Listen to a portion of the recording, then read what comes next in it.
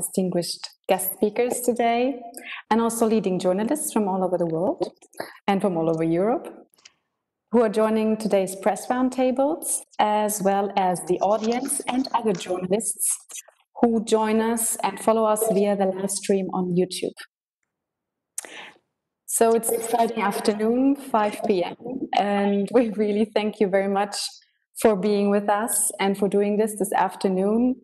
This is due to the reason that we actually wanted to do the launch event, the physical launch event in Vienna City Hall this afternoon, starting right now. But of course, due to the corona pandemic, we had to take it to the digital sphere. So we are very, very glad and proud that our initiative has found the interest and support of so many honorable guest speakers and members of the press. So thank you again to all of you. And now allow me to present our first round of speakers. We welcome Madame Vice President Dubravka Šuica, the Vice President for Democracy and Demography of the European Commission, Mr. Jürgen Czernohorszky, Executive City Councillor for Education, Integration, Youth and Personnel of the City of Vienna, Mr. Zdeněk, Hřib, the Lord Mayor of the capital of the Czech Republic, Prague, and Mrs. Aleksandra Dulkiewicz, the Mayor of Gdansk in Poland. This session will be hosted by Helfried Kahl, who's the managing partner of the Innovation and Politics Institute located in Vienna. And he's also the co-founder of the European Capital of Democracy initiative. Finally, a short technical note. After a first round of personal statements by the speakers, we kindly invite all journalists to raise their hands. And now I will describe how you can do it.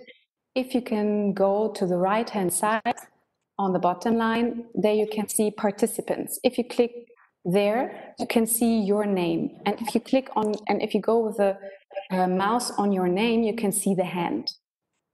Now I am raising my hand. And if my question has already been answered, I will address you to answer your to ask your question. Then you can remove your hand, please.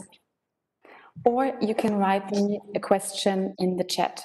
If you go on my picture, you see the speech bubble, and then you can enter the message into the private chat to me. So now I will hand over to Mr. Helfried Kahl. Helfried, the floor is yours. Thank you, Uta. And thank you to all the distinguished panelists for joining us and to all of us who are following on the live stream. I think it's quite a strong show of force during these challenging times and also during a Friday afternoon. I'm very honored to represent the European Capital of Democracy initiative here. About 1.5 years ago, we in the Innovation in Politics Institute came up with the idea of a European Capital of Democracy. We asked, what can we do to create a positive discourse on democracy in Europe? How can we show real-life experiments taking place every day in Europe by local governments of the people, by the people, and for the people? And how can we ensure that others get inspired and follow suit? Because we believe we don't hear enough about the many innovative forms of democracy that are being practiced in cities all over Europe.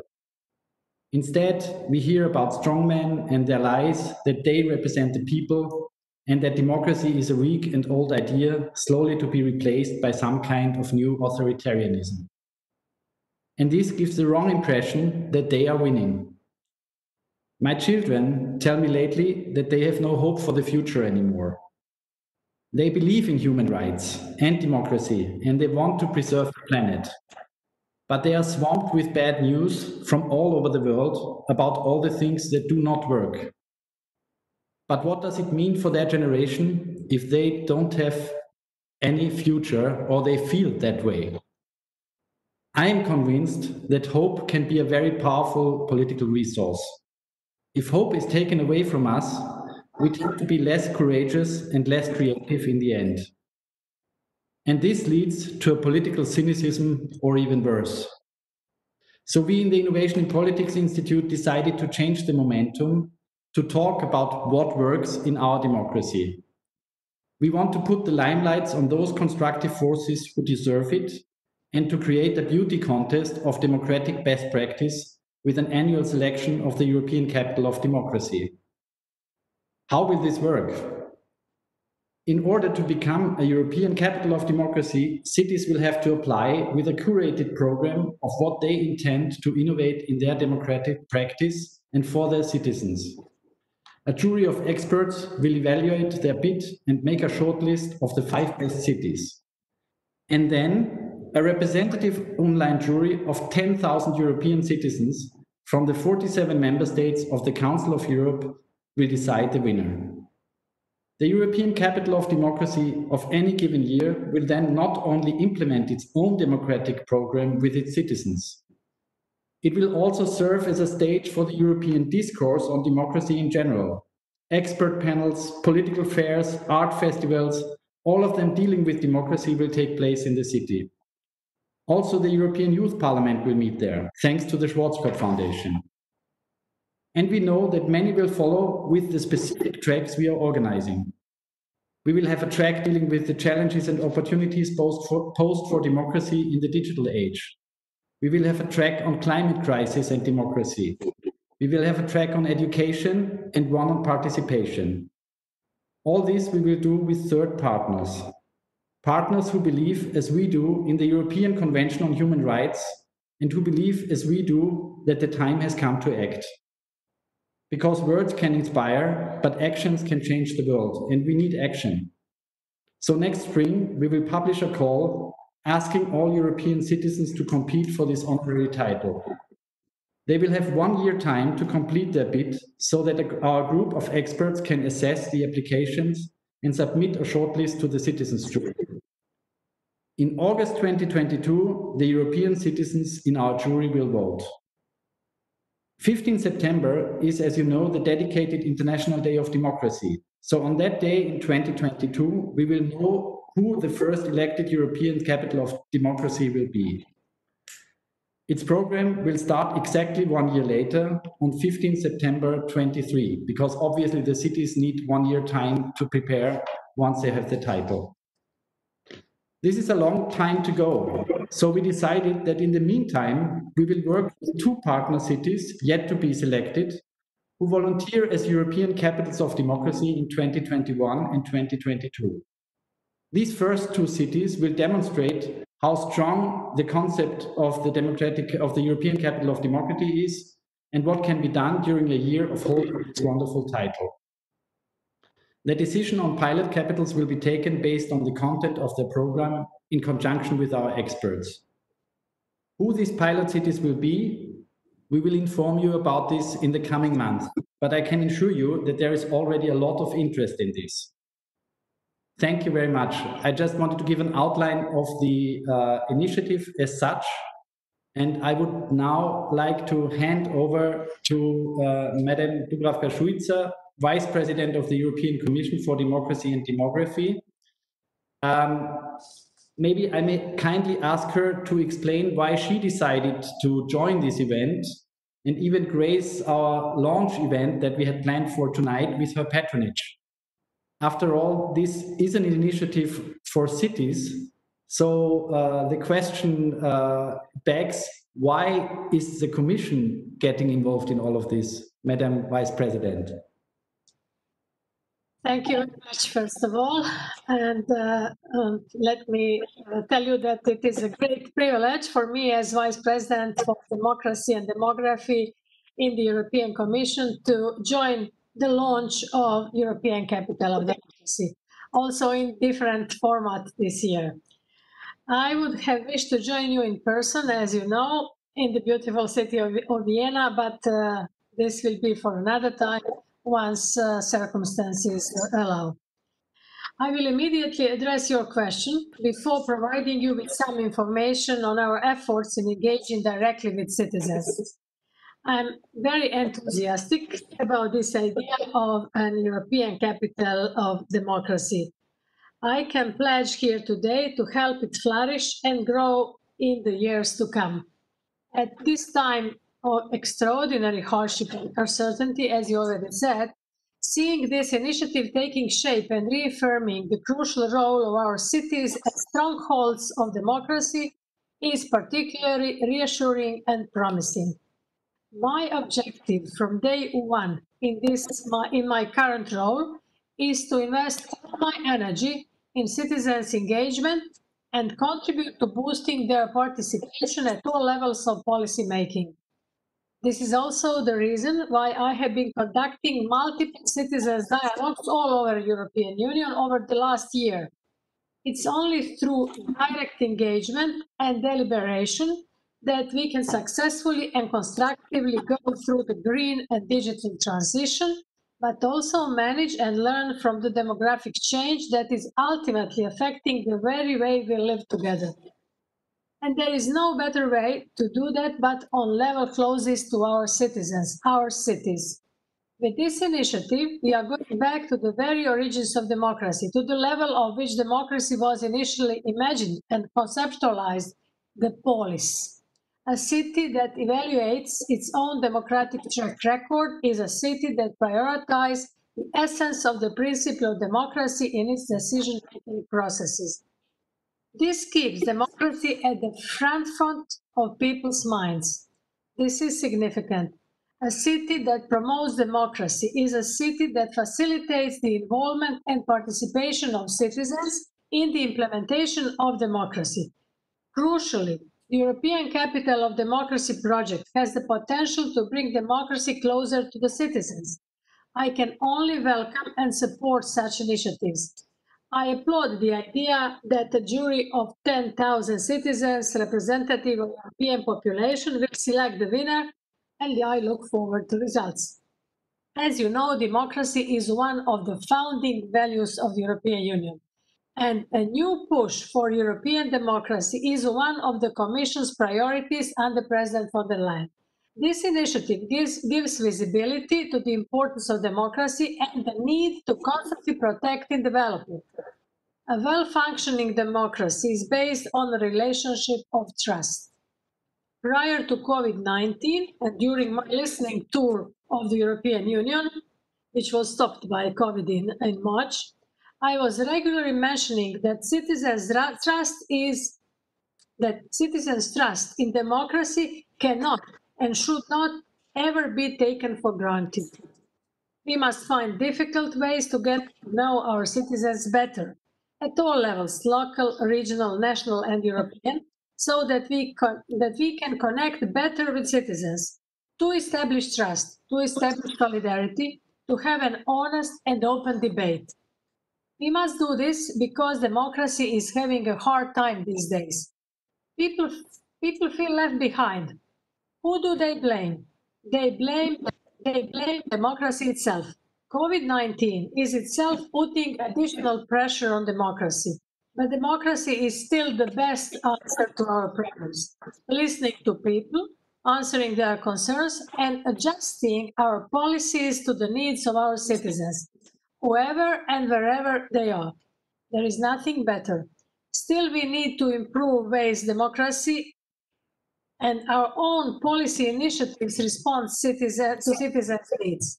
In my capacity as Vice President for Democracy, I intend to do it also through the Conference on the Future of Europe as another opportunity to connect with citizens. For this to work, especially in these times of the pandemic, we need to use all tools at our disposal, especially digital solutions, as we are doing at this moment. The exercise in deliberative democracy at the European level is more relevant than ever before, especially in the current context. Our society has changed. We therefore need new thinking. We cannot solve new problems with outdated ways of looking at the world. Politics is no longer business as usual. The Conference on the Future of Europe is a sign of new thinking at European level. It complements representative democracy and can increase trust in our democratic institutions. Let me take this opportunity to extend my best wishes to all Viennese citizens in electing their 100 members of the Vienna City Council. Another fine example of democracy in action. I want to reiterate how much I cherish this valuable and necessary initiative. Together, let us make it an inspiration for the future of democracy and the future of our European Union as a whole. And my last and final remark, being a mayor myself for 2 terms, 8 years, is one of the drivers to be active in this, very, very precious activity like European Capital of Democracy. Thank you very much. Thank you very much, Madam Vice President, for your intervention. May I now give the floor to the representative of our host city, Mr. Jürgen Czernohorszky, who is Executive City Councillor for Education, Integration, Youth and Personnel in Vienna. Apart from your special role as a host city of our launch, thinking about the democratic practices in your city, and obviously apart from the elections that you're facing, is there anything that you're proud of and where you think that other cities could actually look at the example of Vienna and maybe take something positive away? Schönen guten Abend aus Wien, Madam Vice President, Mr. Lord Mayor, Madam Mayor. Let me start by telling you what an honor it is for me to be part of this launch event together with you. I don't know if you have seen the sun reflecting on my forehead before. It's very warm and sunny today in Vienna. It would have been a great time to meet together in person in the great festival hall in our city hall. And I'm really sad that it isn't possible due to the pandemic. And our heart goes out to every city in Europe and all over the world who is that is struggling with the pandemic right now, like Vienna is. It's a hard time for European cities, but it's a good day for European democracy, and Vienna is proud to be part of it. Vienna is among the most successful cities in the world when it comes to quality of living, social cohesion, public infrastructure. But it is my deep conviction that to be successful, a city requires participation and cohesion. It must have the objective of enabling its cities to actively shape the city together. And I'm convinced that given the chance, people want to help shaping their city. People want to help shaping their living environment, especially in big cities of today, because in a place where people live together closely, there is the constant need of continuously debating and negotiating how we want to live together. And a democratic city provides the framework for that. And that is why the European Capital of Democracy initiative is so important. That is what it stands for. It's about standing up for a strong Europe with resilient democracies based on our common values of social equity, well-being and human rights. Helfried asked me before to tell you a few things about examples from Vienna, and I'm delighted to say a few words to you about an initiative that I am particularly proud of. It's an example of how democracy innovation can change a city. It's about a project called Werkstatt Junges Wien, which basically means repair shop or workshop Young Vienna. And actually it is the biggest citizen involvement project in our country's history. It's about our initiative in the last 1.5 years that we wanted to ask we asked 22,500 children and young people in which city they want to live, what they like, what they don't like, and together with them we phrased out a mission. We worked on a cross-sectoral children and youth strategy for Vienna. That's what it looks like. And now it's a thing we did together with all city departments. All cross-sectoral work together was to contribute to the strategy and to become the most child and youth-friendly city in the world. So the mission phrased out by the children is about the steps we have to take to achieve this goal. In June 2020, so a few months ago, the Vienna City Council, the City Parliament, adopted this strategy. So now it's the mission for every politician, every city employee, basically for every Viennese person. It has 193 specific measures that were adopted. And at the center of the whole project, there is one conviction. It's the fundamental right of all children and young people to have a say in everything that concerns them. The whole city has committed itself to that goal, to that conviction, to the results of the Werkstatt Junges Wien, beginning from the top, the mayor himself, the whole city government, and every city department. The children showed us something. They showed during the whole process that they are committed to actively shaping their city. They made the strategy for us. And I am very happy to tell you that the story doesn't end here. We have the strategy now, but the path of participation and empowerment of children and young people goes on. As a city, we have committed ourselves to the fact that children and young people are involved in every single step of the implementation of the strategy. So we can provide we want constant engagement from them. We want them to be able to develop further ideas in the years to come. We want them to keep an eye on us while their mission is being carried out by us. We also have decided that the children and young people, to provide the children and young people with a participatory budget of 1 million euros per year. Well, we started with wanting the kids and the young people of Vienna to think about the city. But in the end, the whole city is now thinking about children and young people. That is what changed. There's an entirely new awareness, expanding conventional ideas of democracy. And that's the biggest learning for me as a city representative. It's how much we as adults can profit from a process like this. How much we can learn from the dialogue and collaboration. It didn't only empower the kids, it empowered us as a government and as a city society. I think that is one example. It's an example from Vienna, an example of a democracy innovation, which I am delighted to share with everybody who wants to go the same way. And I think it's an example of how democracy, innovation, of how new approaches can change a city. And I think especially cities have always been the center of democracy. But today, our cities face new challenges. One big challenge is the growing gap between the people who live in a city and those who are entitled to vote, which leads to problems regarding the democratic legitimacy of political decisions. And that is why I think that cities are particularly called upon to facilitate the participation of all residents. And like the Vice President put it before, to think about new models of how doing that.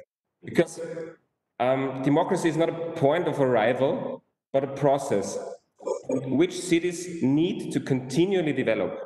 And I think that is the reason why the European Capital of Democracy is so important, because it brings us together in thinking about these new models of enabling democracy. And that's the reason why I am so proud to be part of this event. Thank you very much, Mr. City Councillor, for this impressive example of what innovative examples we are trying to learn from with this initiative. Pan Primator Zdeněk Hřib, Lord Mayor of Prague, we are very proud to have all the Visegrad capitals with us tonight in a round of panels. And recently, the Visegrad capitals, launched a Pact of Free Cities, which has raised a lot of international interest. It's a commitment to the values of democracy, a commitment to the values we are trying to promote with our initiative. And it's interesting, I think, that this very strong signal from the Visegrad countries came from the cities. So I think you're especially well placed to answer a question about this special role of cities in our current times. Well, thank you for that question. introduction, and thank you for inviting me to this launch. I see that the role of the cities is very, very crucial, because the cities are certainly the strongholds of democracy. Because by definition, the local politics and local political representatives are very close to citizens and to their day-to-day problems. For instance, if there is a broken sidewalk or some other defect in the municipal property, it needs to be fixed immediately. And irrespectively to the particular political situation or affiliation of the politician or high-level ideological paradigm. So, and it needs to be done properly, cost-effectively, and as soon as possible. So at the end of the day, the mayors are the ones directly responsible for getting the job done. And therefore, there is practically no room for any populism or authoritarian regime or anything like that in our job, because the sidewalk needs to be fixed, simply.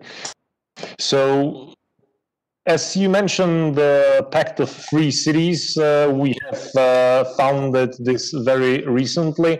It's not just for the V4 capitals, it's an open relationship, to say so. Anyone who shares our values can join us, and not just cities, also other institutions,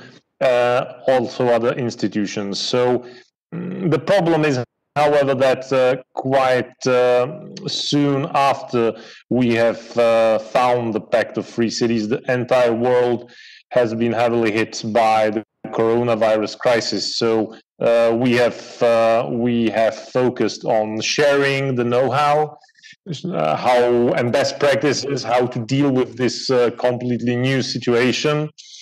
And in fact, all the big cities actually stand at the forefront when it comes to dealing with the immediate consequences of these huge challenges. And in fact, it's not just the coronavirus pandemic, it's also the global climate change as well.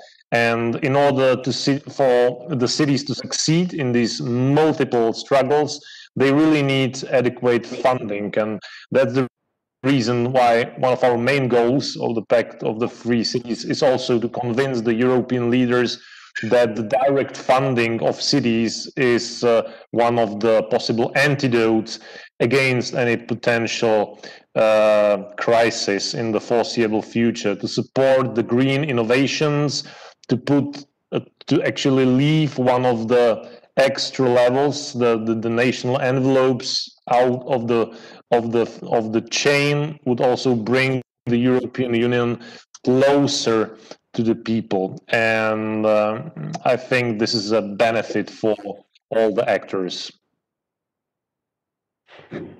Thank you very much, Pan Primator. This shows already that we were right about the link between the cities and the European level, that this is something that is very closely interrelated, and this is something we want to discuss with our initiative as well. So thanks for this observation.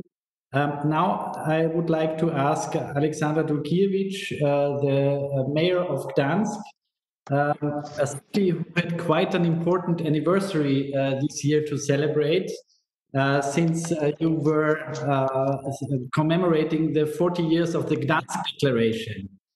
My question to you would be, what does the fight in the city of Gdansk for Solidarność, for the right to associate, mean for us today? The fight for liberty. Hello, everyone, Madam President, Mr. Mayor, Mr. Jürgen Czernohorszky, the leaders of the Innovation in Politics Institute. Thank you very much for this invitation to take part during this special event. I do hope that one day we will meet all together in Vienna, because I'm really looking forward to see all of you in person, but also to spend some time in Vienna. Thank you very much for invitation to this event to my city, city of Gdansk, one of the crucial cities in Poland, though we are not a capital of Poland, as far as you know, but we are fighting to be a capital of democracy. Gdansk is a very special city where 81 years ago, on 1st of September 1939, Second World War began here in this city, on our land. But then again, 40 years ago, in the end of August, 31st of August, there were August agreements signed here, where communistic power decided to sit in front of the people who were on strike, not only simple workers, but also people of different sort of jobs, those who were fighting for democracy, independence, freedom of speech. They decided to sit in front of them and sign the agreement. This is the city of Gdansk. And now, 40 years later, what we are doing here. First of all, democracy is, of course, very important. But then again, we have questions, everyday questions. What does it mean to be a democrat on every single day? Of course, we are fighting for democracy in our every single local level, where we have local committees among 35 of our districts in our city.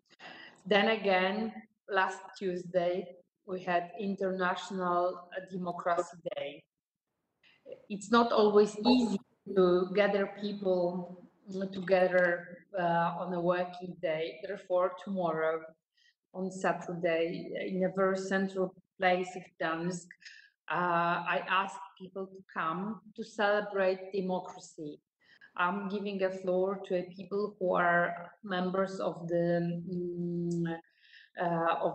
city council, first of all, then youth city council, then senior city councils, to the elder representation of our citizens, but also, and I really do think that this is extremely important, not only for European cities, but also for the European nations, but also for the European Union, to support people from Belarus, to show that living without democracy is not really good or really convenient, and then living in a democratic country is good. Therefore, I also give a floor tomorrow to a representative of the Belarusian minority, which is quite big in our city. We have something like 2,000 or 3,000 people from Belarus living in Gdansk.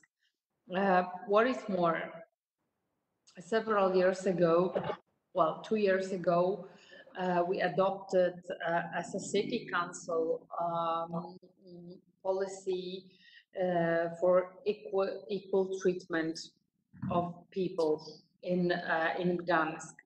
4 years ago, we adopted a policy of integration of the immigrants in our city.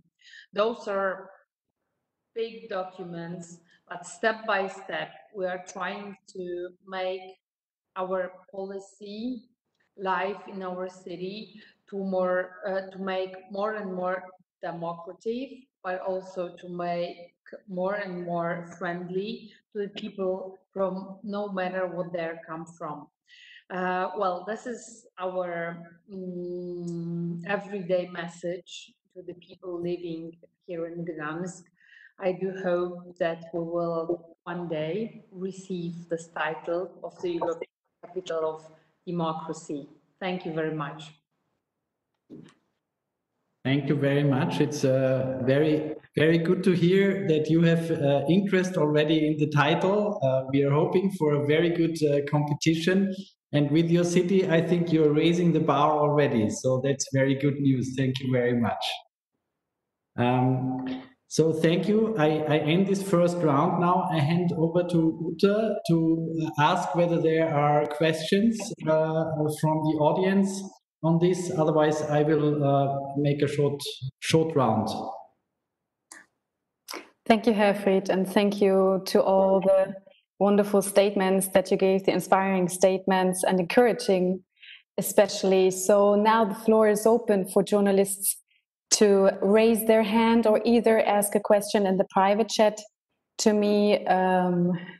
We have, I think, 3 journalists present here, but also journalists present in the live stream. They are following us on YouTube. So is there a question? Please raise your hand.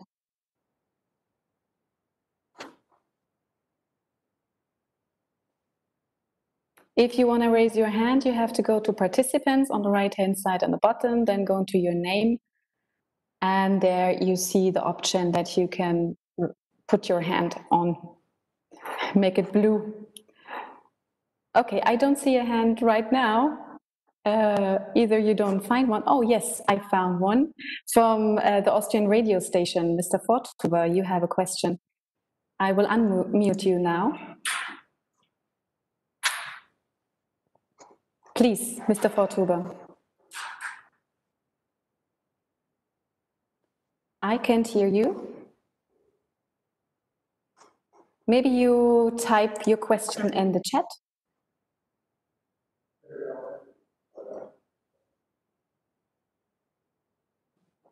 So in the meantime, I think, Herfried, there's some time for your question. And Mr. Forthuber has the chance to ask in the chat.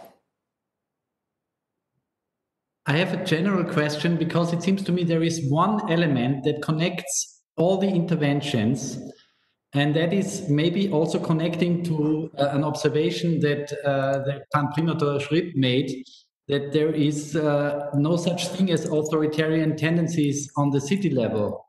And it seems to me that this is related to a principle that I would call reality bites. In a city, there you can not do that much propaganda. It's about delivery. I'm just asking this question, whether this is to a certain extent also the secret of the strong force of democracy on the city level.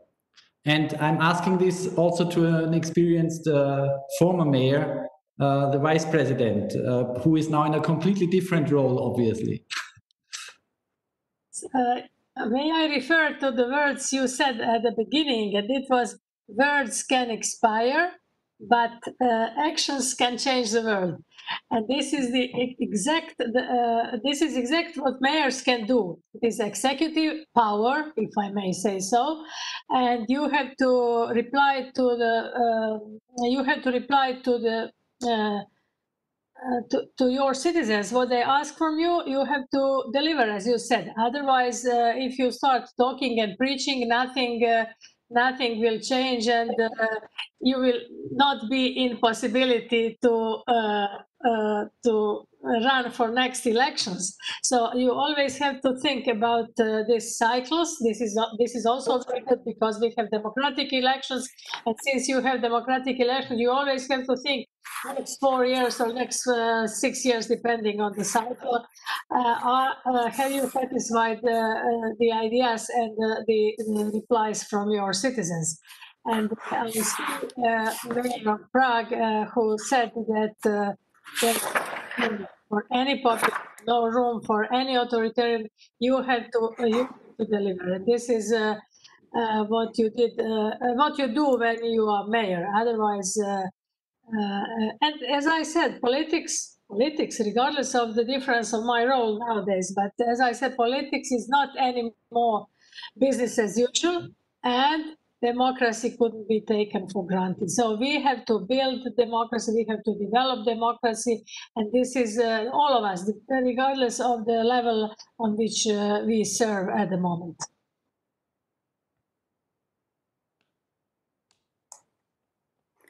Thank you very much, Madam Vice President. Is there another question from the side of the journalists they would like to ask? It's now your chance to raise a question, to ask a question to these wonderful, distinguished guests?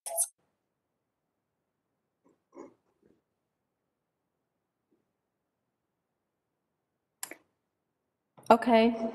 Either it's the technique, the digital challenges we face every day, or yeah, your statements were so wonderful that no one has a question. Is there a question maybe from the participants' side, from the speaker's side, you want to ask to someone else now here in the panel?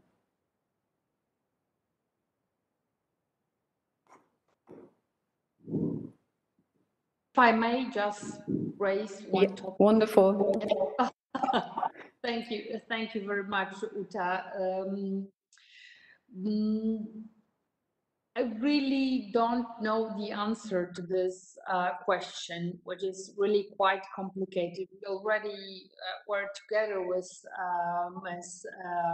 Šuica, Ms. Madam Vice President. I'm not quite sure in which of the very important bodies around European Union we took already part in a discussion on democracy and human rights.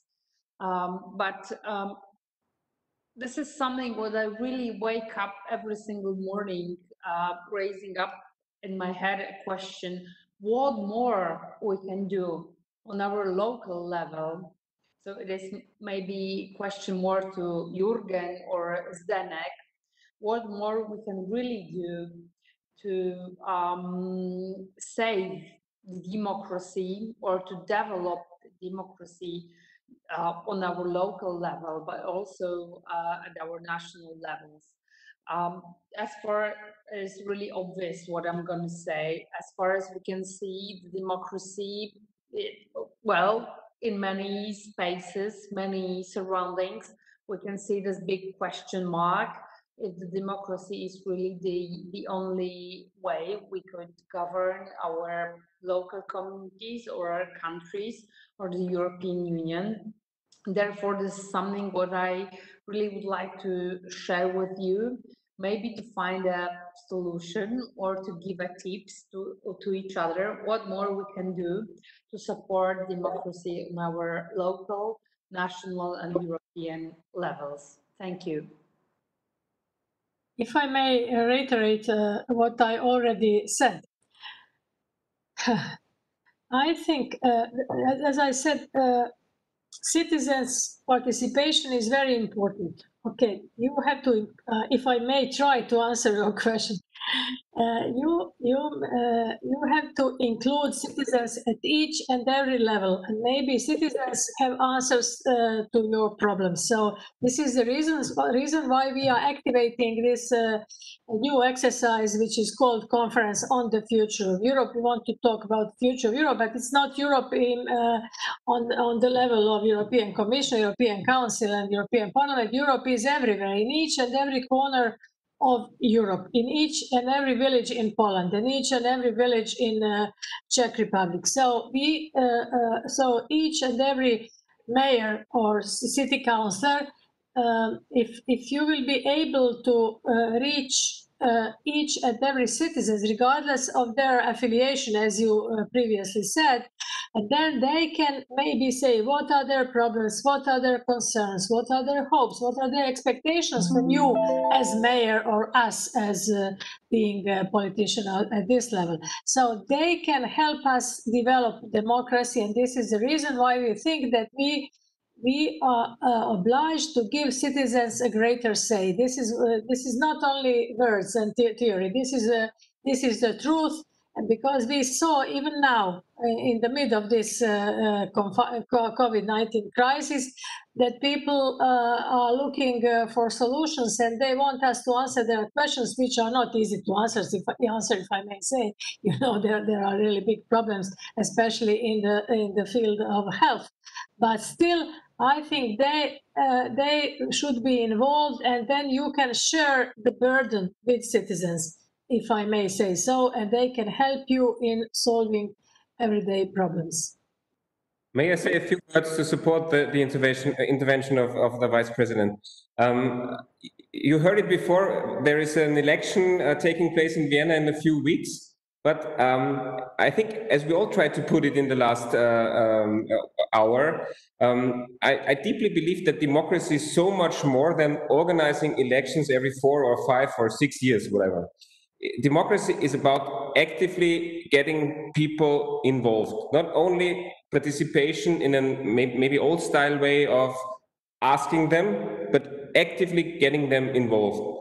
And maybe it's also the link to the question Helfried asked before about right-wing populism and authoritarian situations. I think as mayors, as people responsible in cities, we know what our main objective is. It is getting the work done. And it's not possible to just talk about problems and making them bigger and finding someone to blame. You have to get the work done. And in order to get the work done, you have to ask those who have the most expertise on the district problems, on the problems in the streets, and the problems in different communities in our cities. And these people, the experts, are the residents of the cities. So it's all about finding new ways of actively empowering and asking people to make politics together with us. Thank you. May I just ask Pan Primator if you would like to have a final word, because we're basically at the end of our time. If you'd like to share. Yes. Well, Aleksandra had asked the question that actually I wanted to ask, so now I'm in a position that I had to answer it, which is not a comfortable position because it's a very hard question. Well, from my position, what can we do to support the democracy on our level and also on the national level is, for me, I see one very important way, and that is to provide a real solution to the problems of the real people, which will prevent the populists that are always lurking just around the corner to bring their possible solutions, which are very simple, nice sounding, and definitely wrong solutions. And the national level has much more tendency to this kind of things, because on the municipal level, it is quite easy to see behind the propaganda. And but on the national level, it is much more about the marketing and PR thing. So maybe this is the way how we should explain our citizens that this is the right way to assess the ability of a politician to work for them. It's not about the PR, it's about the real job done. And that's how they should look at the people who are trying to tell them the nice things. Thank you very much, Pan Primator, and thank you very much to all the panelists for this wonderful and very interesting and interventions. I can only thank you by telling you that there is a gift underway for you, which is this booklet, which we prepared for the launch tonight. And you will find this in your mail in the next couple of days. And I hope you will like it, because there is a lot of best practice in this book already. And I think we have seen in this very first panel already that there is a lot of best practice to be exchanged. And there is a very positive spirit in terms of finding solutions together. And this is exactly what we try with our European Capital of Democracy initiative. And I'm extremely thankful to all of you for your support for this initiative, which will hopefully start like a rocket when it is being launched today. Thank you. Thank you all.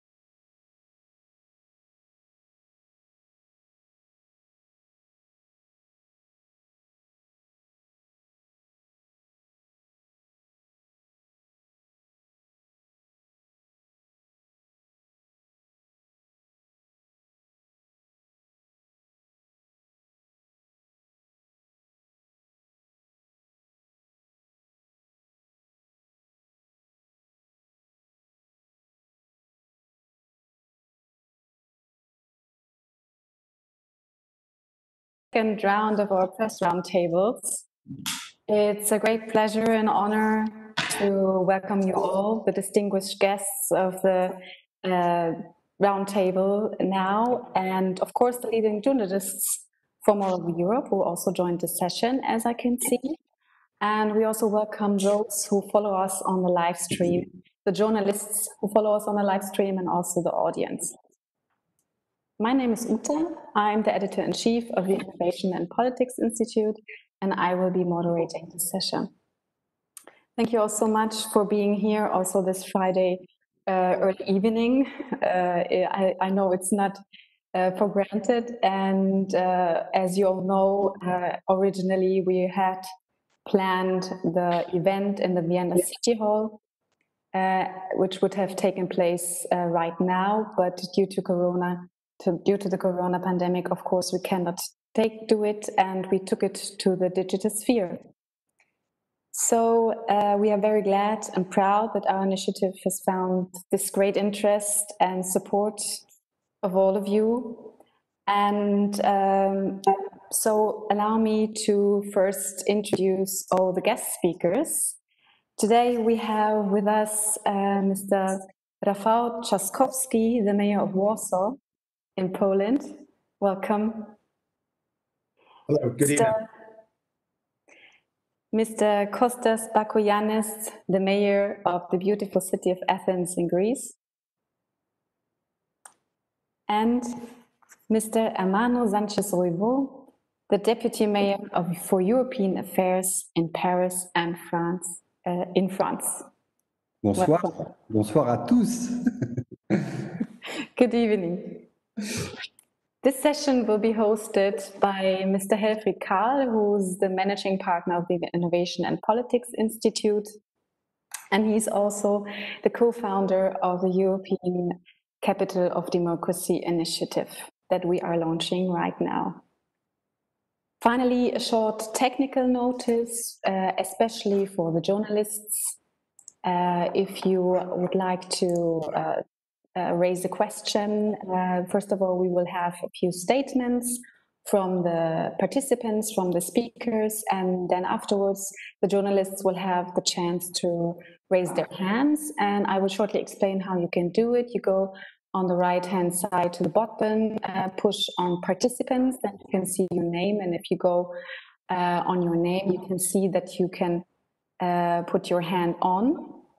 And please turn it off if you have already asked your question. And if you don't want to ask your question live, you can also write it to me in the private chat if you go on the speech bubble on my picture. So now I will hand over to Helfried Karl to introduce the whole initiative. Please, Helfried. Thank you very much, Uta, and thank you very much to the mayors joining us in this panel. I think we are putting a quite strong show of force here tonight because this is a very high-powered panel. It was preceded by a very high-powered panel, and there will be another very high-powered panel. So there is lots of power here. And I am very honored to represent the European Capital of Democracy initiative. The initiative started about 1.5 years ago, when we in the Innovation and Politics Institute thought we want to create a positive discourse on democracy in Europe.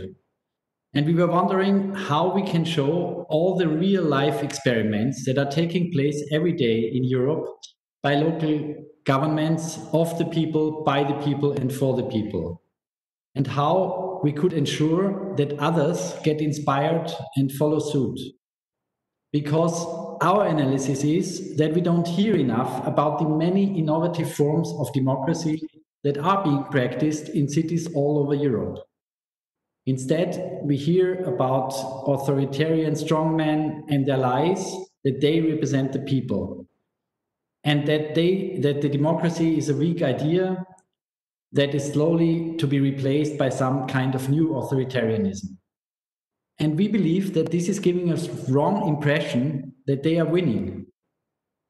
Many people are losing hope in democracy. They do believe in human rights and democracy, and they want to preserve their planet. But they are swamped with bad news from all over the world about all the things that do not work. I believe, and I'm convinced, that hope can be a very powerful political resource. If hope is taken away from us, we tend to be less courageous and less creative. In the end, this leads to political cynicism or worse. So we in the Innovation in Politics Institute decided to change the momentum, to talk about what works in our democracies.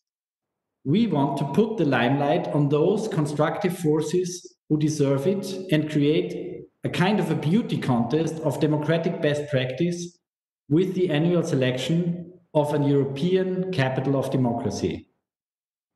How will this work? In order to become a European capital of democracy, cities will have to apply with a curated program of what they concretely intend to innovate in their democratic practice and for their citizens. A jury of experts will help us evaluate their bid and make a short list of 5 cities. These 5 cities will be taken to a representative online jury of 10,000 European citizens from the 47 member states of the Council of Europe, and this 10,000 head jury will decide the winner. The European capital of democracy of any given year will then not only implement its own democracy program with its citizens. There will be more. It will serve as a stage for the European discourse on democracy in general. It will organize expert panels, political fairs, art festivals, all of them dealing with democracy, and all of this will take place in the city. Also, the European Youth Parliament will meet there, thanks to the Schwarzkopf Foundation. And we know that many will follow with the specific tracks we are organizing. We will have a track dealing with the challenges and opportunities posed for democracy in the digital age. We will have a track dealing with the climate crisis and democracy. We will have a track dealing with education and one with participation. All this we will organize together with third partners. Partners who believe, as we do, in the European Convention on Human Rights, and who believe, as we do, that the time has come to act. Because words can inspire, but actions change the world, and we need action. So next spring, we will publish a call asking all European citizens to compete for this honorary title. Cities will have 1 year time to complete their bids so that our group of experts can assess the applications and submit a shortlist to the citizens' jury. In August 2022, the European citizens will be asked to vote. And on 15 September, which is a dedicated International Day of Democracy, in 2022, the first elected European capital of democracy will be announced. Its program will start 1 year later because there is some time needed to prepare on 15 September 2023. In the meantime, we will work with 2 partner cities who volunteer as European capitals of democracy in 2021 and 2022. These first 2 cities will demonstrate how strong our concept is and what can be done during a year of holding this wonderful title. The decision on the pilot capitals will be taken based on the content of their program and in conjunction with our experts. Who these pilot cities will be, this is going to be decided. We will keep you informed in the coming months, but I can assure you that there is already a lot of interest. Thank you very much. This was just to serve to explain the content of the initiative. And I would like now to go to the distinguished panelists and start with the mayor of Warsaw, Mr. Rafał Trzaskowski, and tell the audience also that we are very honored that he is one of the 4 Visegrad capital mayors who are joining us tonight, and that these Visegrad 4 capitals are a very important group because they launched a pact of free cities just recently, which has raised a lot of international interest. And it's a commitment, this pact, to the values of democracy and liberty. So from the outside, it was quite interesting to see that these cities have become organized in this way. And my question to you, Mr. Mayor, is what do you think is the special role of the cities in protecting and innovating democracy? Well, good evening to you all. Bonsoir, Hermano. Je suis très joyeux de te voir. Kostas, hello. Kalispera. I'm very honored to be here, during this panel and have an opportunity to talk about democracy in the cities. And it is a great initiative made by the Innovation Institute in Vienna. So thank you very much for the invitation. I mean, the times are difficult, so we would have been a bit more happy to see each other in person in Vienna, but let's do it as we can through the immense opportunities of the internet. Well, I mean, it is true that there is an onslaught of populism all around Europe, and this is not just a phenomenon that is known to Poland or Hungary or Turkey, but we have populism all around in most of our countries, and obviously we're battling with it, trying to strengthen our democracy.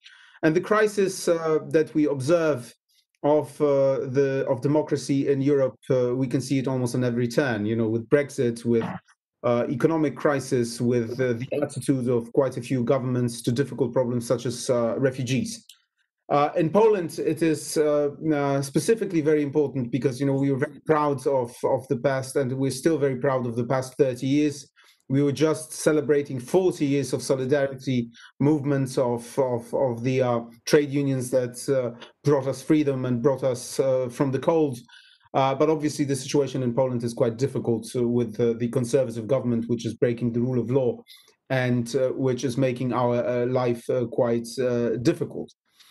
The important thing is that cities are at the forefront of change, and most of the issues that used to be the domain of national politics touch our life and touch our prerogatives, and the decisions are taken now on the city level or on the regional level. I mean, wherever you look, I mean, if you look at the problem of the financial crisis and everything which happens with COVID and after COVID, it leads to an incredible transformation of the way in which cities are functioning and in which the cities are going to function in the future. If we talk about climate change, which is one of the greatest challenges that are before us, again, the cities are at the forefront and have to deal with it. So wherever you look, a great burden is put on our shoulders.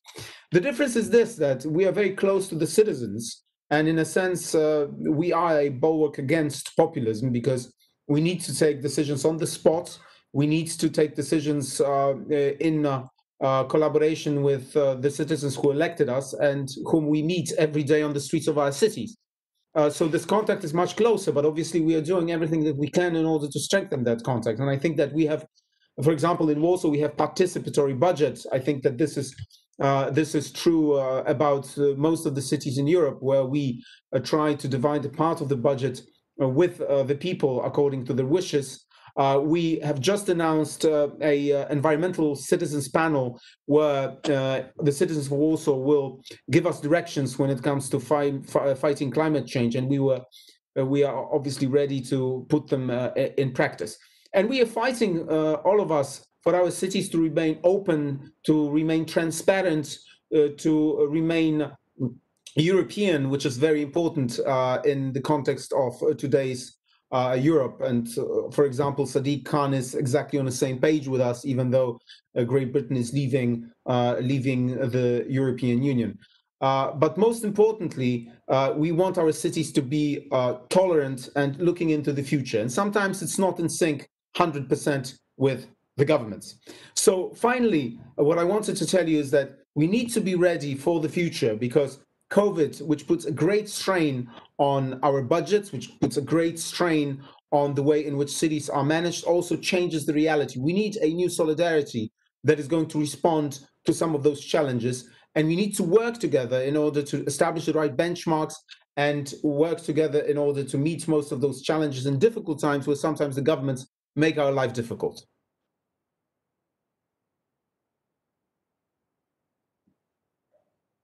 Thank you very much, Mr. Mayor. Or should I say the leader of the Polish opposition at the same time? So you are in two roles, I think.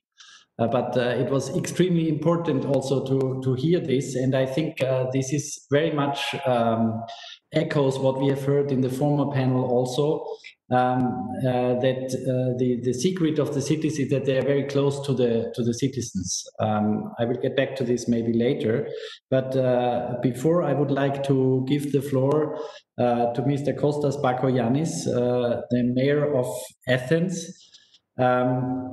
Mr. Mayor, when it comes to Athens, it seems not too difficult to find a link to democracy, does it? But with your 2,500 years of experience in this, I think the question to you should be even more forward-looking. What will be the role of cities to defend our European values? Well, greetings from the birthplace of democracy. It's wonderful to be here with you, and my congratulations for the initiative. Now, let's be as frank and as open as we can. We are not here because we want to engage in a vanity exercise. I think none of us is here for this reason. None of us is here because we want to do political PR.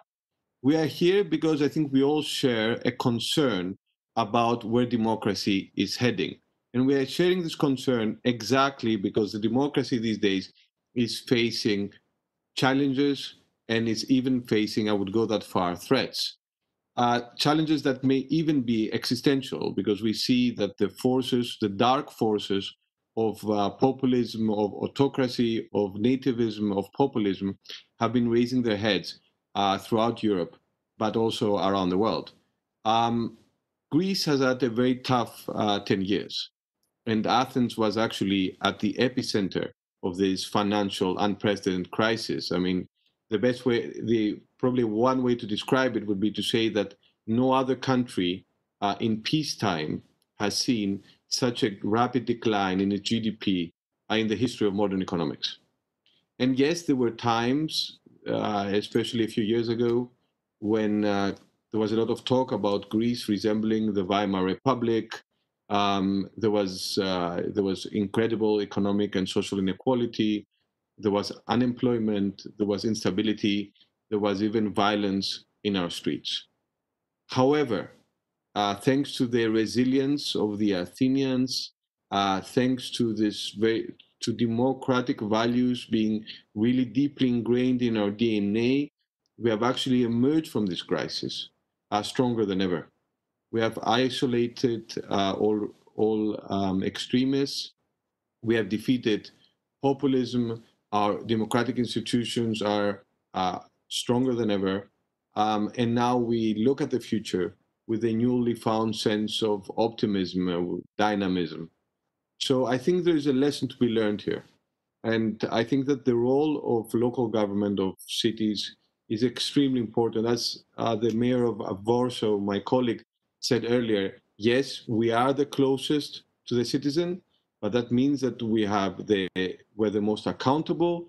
That means that we have to make the biggest effort to safeguard transparency. That means that at the end of the day, it's not about words, it's about deeds. It's about working bottom up and building cross-party and even cross-ideological alliances, broad alliances that bring people together, that actually unify. Now, this is, of course, we all know it, far from obvious. We all know that it takes a lot of time and a lot of effort, but it's worthwhile. And cities, by definition, are the natural change agents of a society. Thank you very much for this very interesting observations. Again, showing that a secret seems to be that you can always be sure that if you make an effort in a city, you can have the kind of dialogue you need to have feedback that democracy, a lively democracy needs. So I'm handing over now the panel to Monsieur Sanches Ruivo, who is the Deputy Mayor of European Affairs in Paris. Thank you very much for being with us. Mr. Deputy Mayor, Paris is ahead of Vienna because it already held elections this year. And so congratulations on your mandate. Yeah. We have heard a lot in the international media even about participative budgeting in Paris. Can you tell us about your experience in giving more power to the citizens? Is that one of the secrets of the success in the recent electoral campaign? Sure. Thank you. First of all, thank you for the invitation. It's always a pleasure to speak after Rafael and Kostas because they said everything. And not just because of saying that they said everything. It's just a way of saying that we have all the same experience, quite all the same experience. And it is very important to make our citizens realize that what is happening in Paris is happening in Warsaw, is happening in Athens, is happening in a lot of capitals. So we can have the same solutions because some of the times we have the same problems. That's why it's so important also to have those European capitals of democracy, and also why it is really important to have our networks like Eurocity, for example, because we have to share experience, we have to know each other, we have to go through the elections, of course. But when I think about Vienna now, you have election, and then we have quite 4 years to work together. I mean, clean, because we have so many things to do. And my special congratulations to Mayor Michael Ludwig for all the initiative, and especially for this one too. Very proud of Vienna. Talking about Paris and about the citizenship, about the questions of democracy, we cannot take democracy for granted. It's a fight.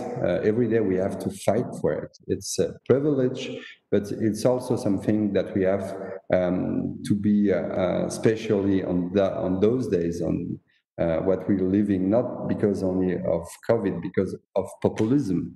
We have to be very, very taking very care of democracy. One way of doing this is giving the floor to our citizens.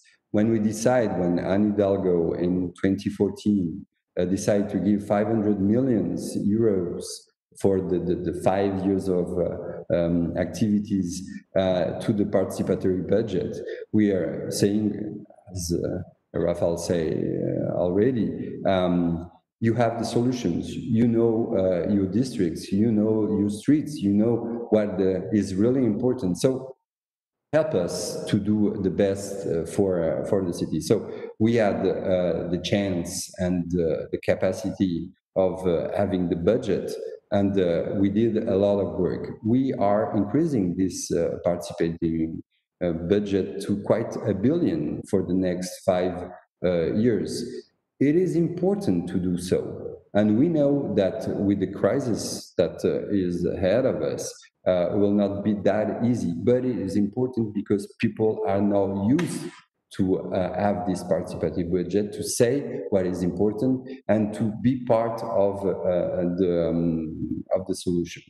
But talking about democracy is always having the question about the younger. That's why we also have a special link to what is happening on our schools.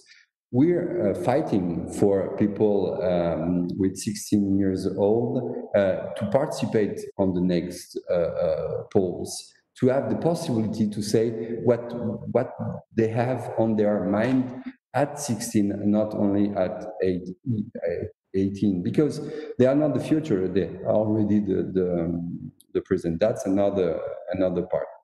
Of course, having realized that the name of Paris, because of the history, it's always easy to do the link with 1789 and the French Revolution. But still, Paris has this capacity to, for example, giving the honorary citizenship.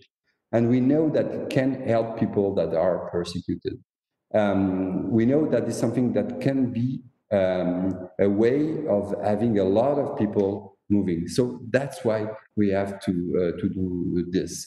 We are preparing a house to receive the mayors that are persecuted in some parts of this world, because we cannot imagine that the future will be without the cities. The cities are the center, and my colleagues say so. We are the local. We are the nearest part of democracy, of this participation with democracy. So that's why it's also important not to having those action in our cities, but always to do the link with the others. The nearest one, and the nearest one for us is not only the French cities, but also the other European cities. And maybe a last thing that I would like to say, when we heard about what was terrible acting in Belarus, we were deeply concerned about it, but we have no link, no special link with Minsk.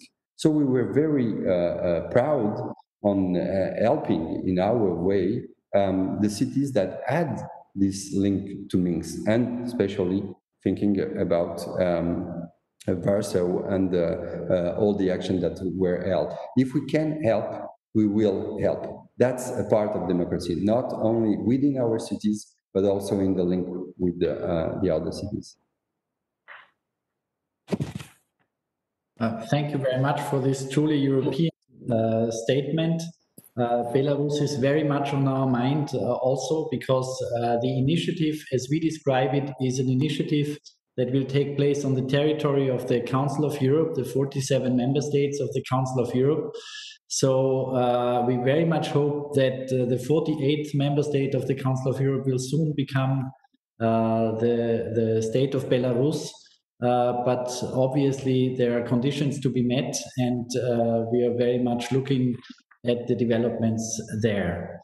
But also we are also concerned about the situation. And obviously the Polish friends are very close by.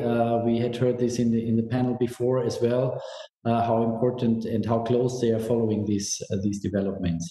But without further ado, I would like to hand over now to Uta to moderate the questions that she has received in the meantime from the audience. Yes, indeed. I received a bunch of questions, which shows that they are also concerned about the state of democracy. And the first question is to the mayor of Warsaw.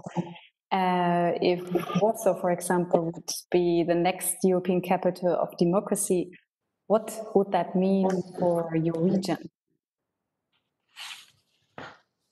Well, I mean, the important thing is obviously the symbolism of it all, because that's why we've signed the pacts of 4 free cities in our part of Europe, the Visegrad Group, Budapest, Bratislava, Prague, and Warsaw, which then is enlarged because we work on common initiatives with quite a few different cities. For example, we were fighting for direct access to EU funds, and our initiative was supported by a very large number of cities in Europe. So it is important to show that even if governments are difficult, even if the governments are trampling on the rule of law, the cities still uphold democratic values and still want to make open and tolerant. I mean, in case of Poland, out of 111 cities, 100 big and small, medium-sized cities, 107 are held by mayors of the opposition or independent. And for example, throughout my presidential campaign for the Republic, I mean, most of the mayors stood next to me in order to show that the values of democracy, of open cities, of European cities are close to us all. And these were mayors from very different political backgrounds. They were not only from my party, but they were independence. They were from the left. They were the ones who sometimes even used to cooperate with the Conservative Party. So this is very important, obviously, for symbolic reasons, but also because we could do an important benchmark in exchange. A lot of experiences how we can make our cities more democratic, what tools to use which are going to increase participation of our citizens who are never happy with what we do, because I mean that's the nature of local politics. Our citizens, the citizens of Warsaw, wants to have even more say in what's happening in the city. So the more experiences we can actually exchange and talk about the tools that we use in different cities and which are effective, which are not. I mean, for example, in the era of the social media, sometimes certain tools which looked very promising then turned to be counterproductive. So I think that this sort of exchange, when cities are going to prepare programs, can really benefit us and can actually translate the slogans and the symbols into reality on the ground. Thank you very much. You spoke about the tools, and actually the next question is about these kind of tools that we need to improve democracy. And one audience member would like to ask this question to Mayor Bakoyannis. And he was asking, what can we learn from the democratic past of ancient Greece to address the existential challenges that you mentioned in your statement?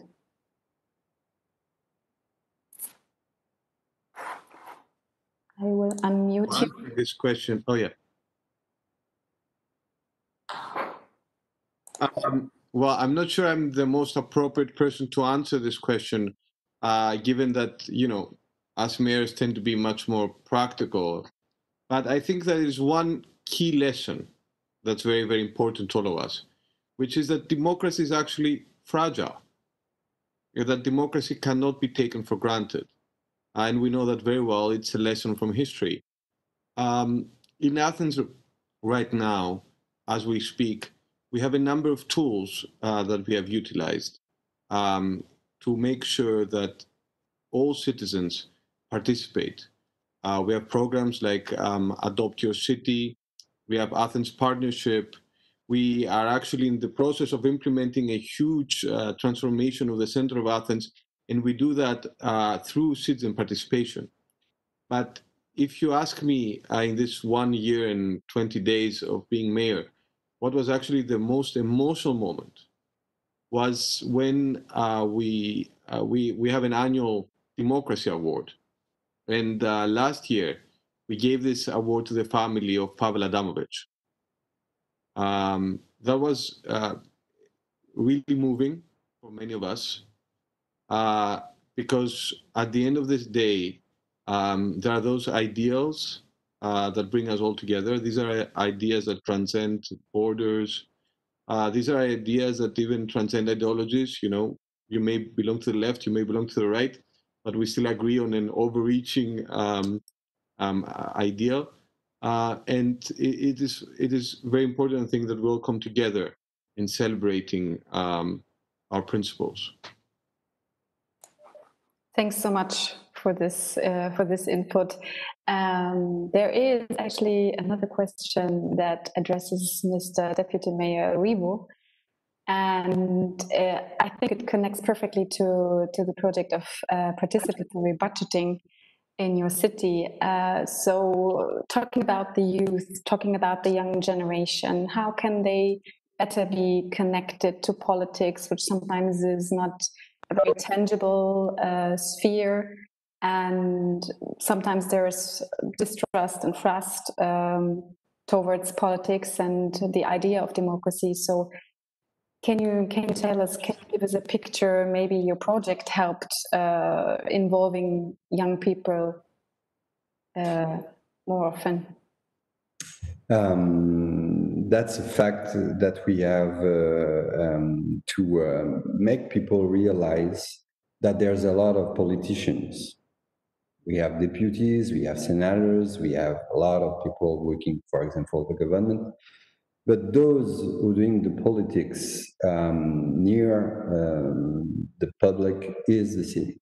So we're trying to make people understand that we are much more in a cooperation than just being elected and then doing our job.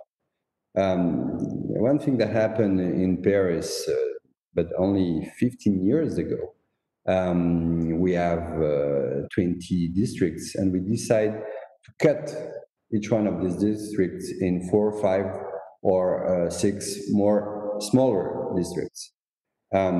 First.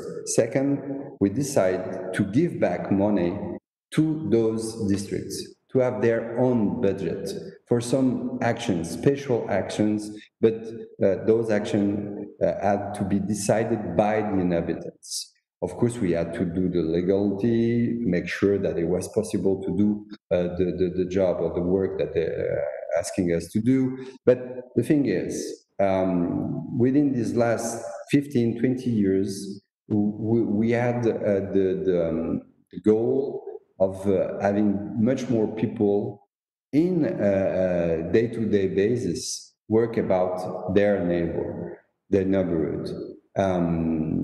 First, the third thing I would like to say, when we talk about the participatory budget, we decided to give a part of the money to only projects of the neighborhood, but also a part of the budget that was going to be elected for the whole Parisian territory. So you decide for one project for your neighbor and one project for the whole city.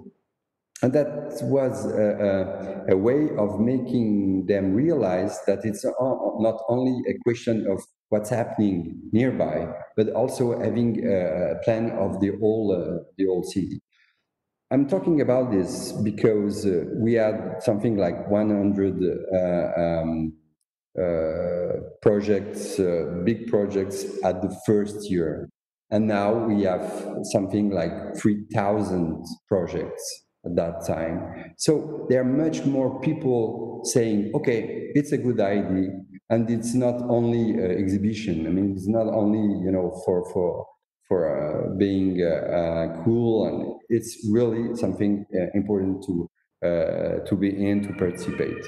That's why the participatory budget was that important. And of course, we realized that some of the projects that we had to do, we had to change district or this school, but we did it because the inhabitants asked for it, and we did before what we had planned first, because they said it is really important to have it now and this way.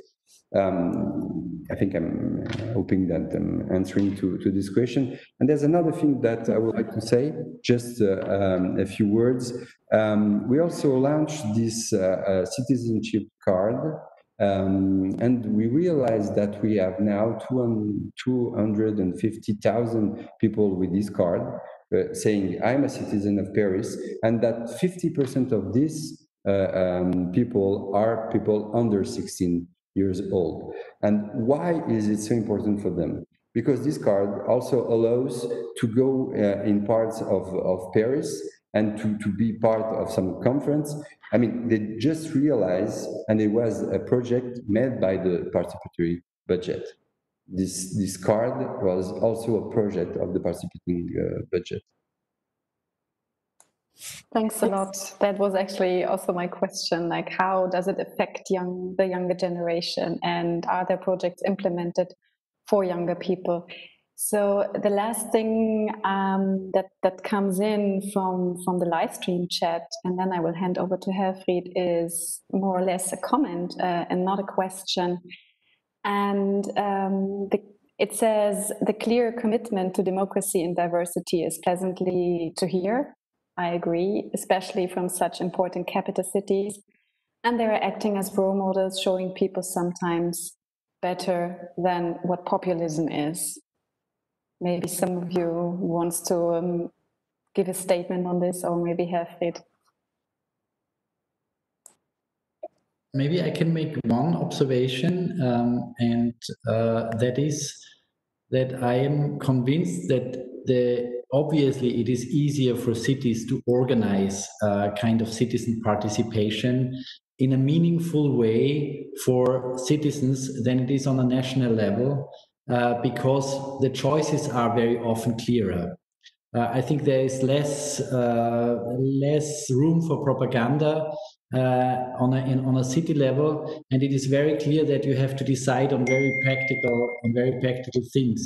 But at the same time, I think this is extremely an important mechanism to empower citizens and to give them the experience that you can change things. Because I believe that the vitriol in our society is a citizen who thinks he or she cannot influence the society anymore. That democracy is just a facade. Whatever you are doing, you are not able to change the fate of society. And I think that this link that cities can organize probably better or easier than you can do on a national level, that's a very powerful tool. And I think the more we work on this, the more our citizens will also get this kind of experience. And I think this is an empowering experience. Even if you lose a vote or if you lose a cause in a participatory budgeting exercise, it means that there was a meaningful discourse about it, and you know, or you get the experience that things had to be negotiated and that there is some compromise, because compromise is also a very important concept for democracy, which lately I think is not very popular sometimes. But I think it's important to see it, and in practical city politics, probably you need this a lot.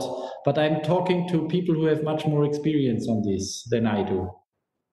Yeah, well, if I may, I mean, populism is everywhere, and of course, propaganda is everywhere. I can attest to it because I'm the enemy number one of the current conservative government. So I think that every day the public TV, which turns into a party TV, is producing at least 10 different manipulations about myself.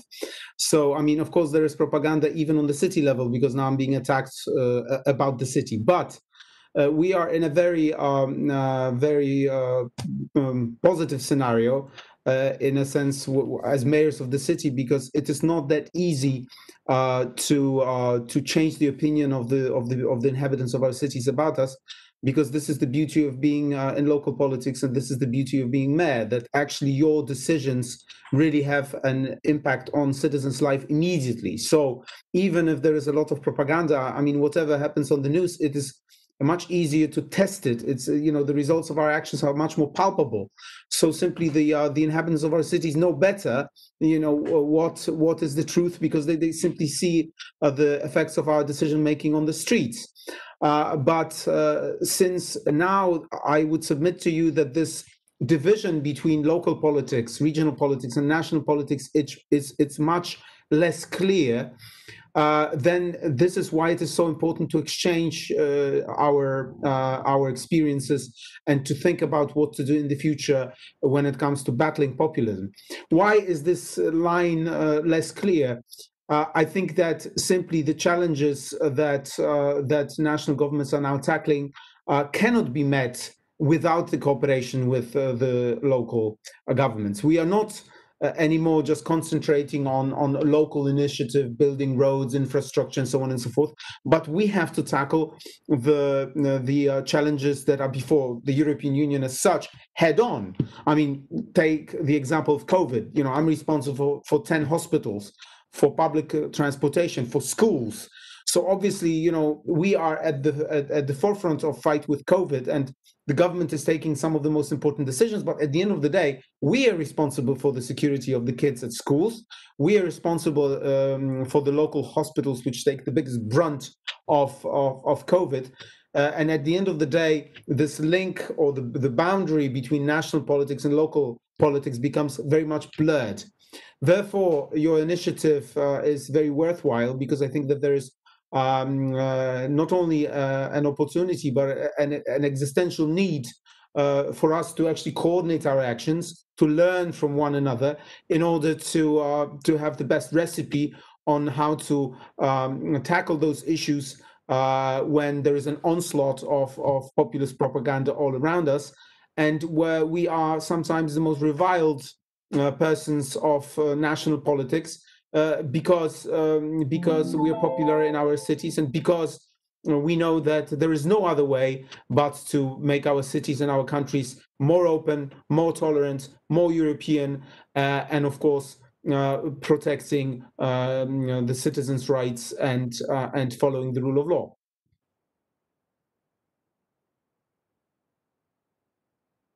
Mr. Ruivo wants to add May I something to just it. say something? With the election in June, we are 160 councillors, 63 councillors in Paris. We have not one councillor of the extreme right wing. Those that are asking, like French first. Why? What is my explanation? Because the city decided to give solidarity in budget. Because we had the work of explaining everybody that we are working for everybody, and everybody has his place in Paris. We had the work to explain what is the common sense of living together. They could not say those are being helped and we are not helped, the Parisians or the Frenchmen, for example. Just to say that the cities have this capacity, and sometimes they do it when the national government don't have same priority. That's why it's so important to fight populism, because within the solidarity, within the education, within our programs, we can solve quite all the problems. And that's why we have to still be on this matter, again, populism, for education, because we want to live in a peaceful city, in a peaceful country where everybody can live together. That's why it's also so important to have the example of the other cities that are also fighting for the same thing. Thank you very much, Mr. Deputy Mayor. I think we have to come to an end. I don't know whether Mayor Bakoyannis would like to have the final word. Please. You're on mute, please. This was a fascinating and enlightening discussion. Would like to thank you so much for bringing us together. I think we need much more than this. We need much more engagement with each other. We need much more exchanging ideas and thoughts. Clearly, everything that unites us is much more than what divides us. So once again, my thanks, and I hope that this will continue with the same pace in the months and years to come. Thank you very much, Mr. Mayor. Thank you to all the panelists for participating. Thank you very much. Just tell you that if you had come to Vienna, we would have given you this book. So we are going to send it to you. There is a lot of best practice involved already. Some of your cities also. Thank you very much for contributing. And we are very, very happy to have you as our supporters. Thank you. Thank you very much to all of you. Au revoir. Have a nice evening.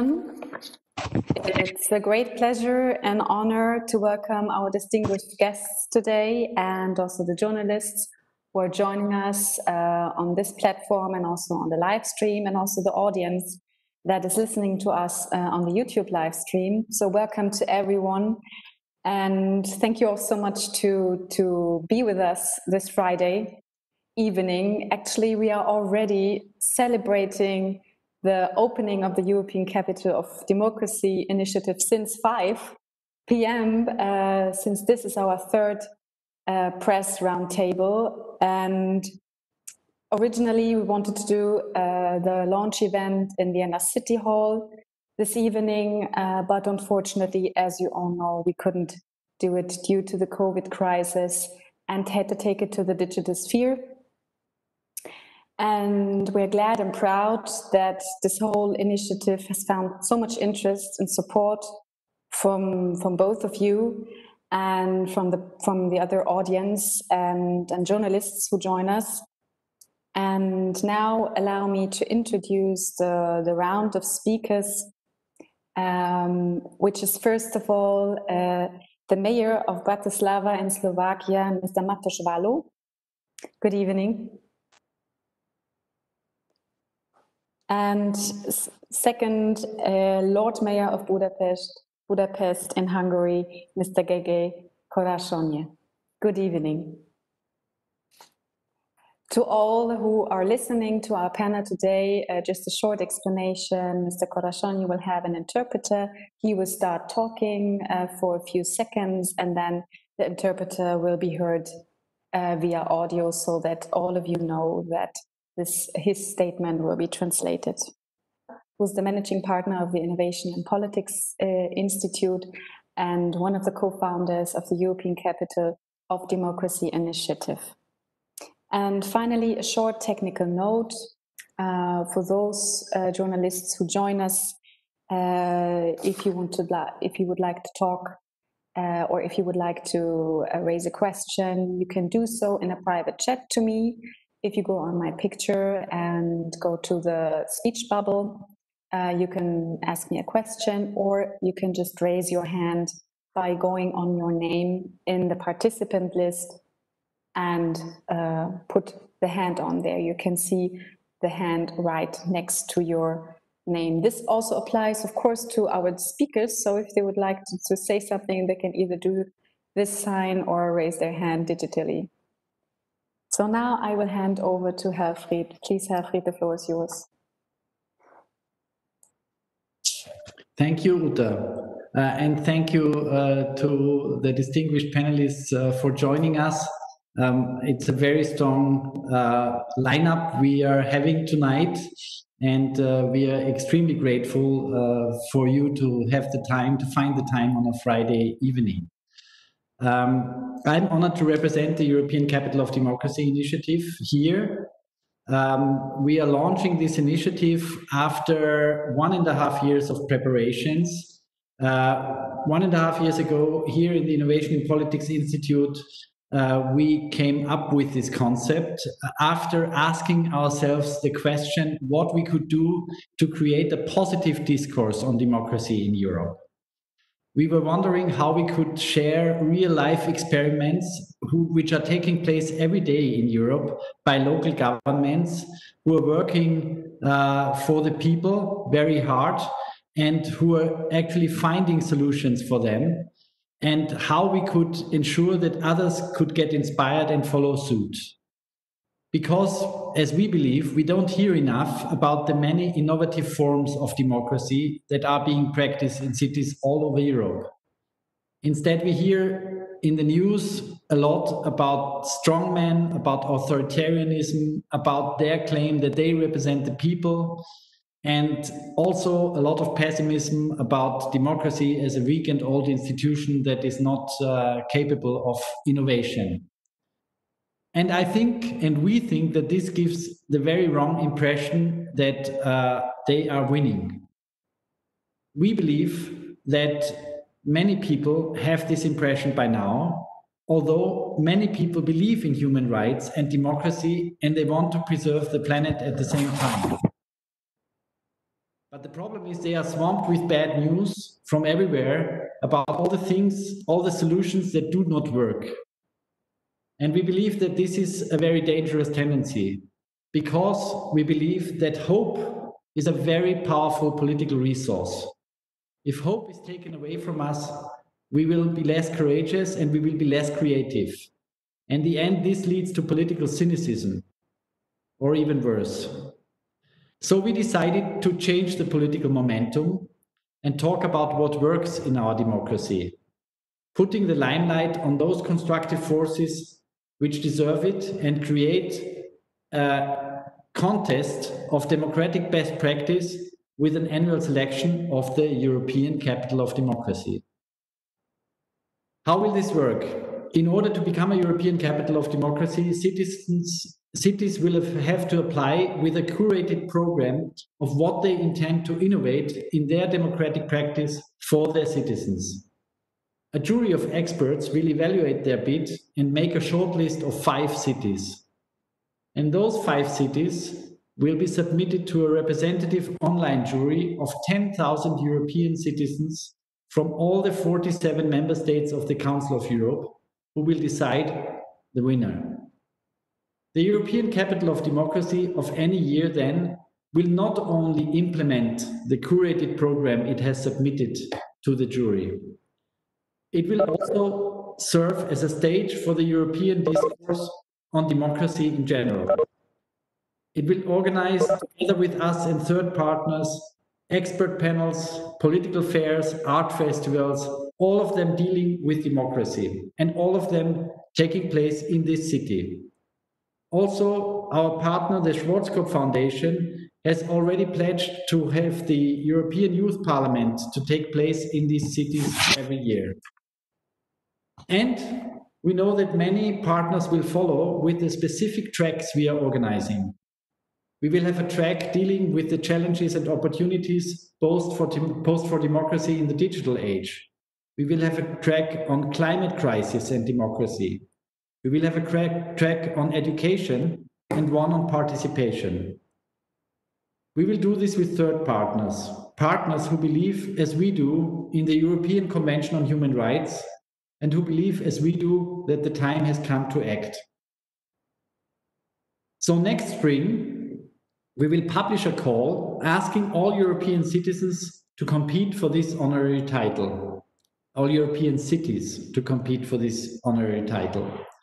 They will have 1 year time to complete their bid, so that our group of experts can assess the applications and submit a shortlist to the citizens' jury. And in August 2022, the European citizens in our jury will vote. 15 September, as you know, is a dedicated International Day of Democracy. So on that day, in 2022, the first elected European Capital of Democracy will be announced. Its program will start exactly 1 year later. There is some time to prepare for this implementation on 15 September 2023. In the meantime, we will work with 2 partner cities, yet to be announced, who volunteer as European Capitals of Democracy in 2021 and 2022. These first 2 cities will demonstrate how strong our ideas are and what can be done during a year of a city holding this wonderful title. The decision on those pilot capitals will be taken based on the content of their program in conjunction with our expert panel. Who those pilot cities will be, we will tell you in the coming month, but I can assure you that there is already quite a lot of interest in this. So thank you. I just wanted to introduce the concept of the European Capital of Democracy at the beginning of this round with 2 distinguished panelists. And I will start with Primator Vallo. Uta has said at the beginning that we are already celebrating the launch of the European Capital of Democracy since this afternoon. I don't know since when you are celebrating, Pan Primator, but I know it's your birthday today, so it's a special honor for us that you took the time to be with us. Všetko najlepšie. Thank you very much. And thank you for being with us. Mr. Lord Mayor, I have been in Bratislava when you could celebrate your electoral victory, and you have campaigned on a civic platform of urban development. You gave me, in the midst of your campaign, you gave me a book, quite a heavy book, with the program you had developed together with citizens forums in all over Bratislava. And it shows that you had a very good way of finding a good dialogue with citizens. Obviously, communication is... And what do you think made you so successful in this campaign, but also now, after being mayor of the wonderful city of Bratislava for some time now? Thank you very much. And again, I'm happy I can be here. It's a nice way to spend own birthday to talking about democracy, huh? Right? And the cities, which is my absolutely is a topic I like a lot.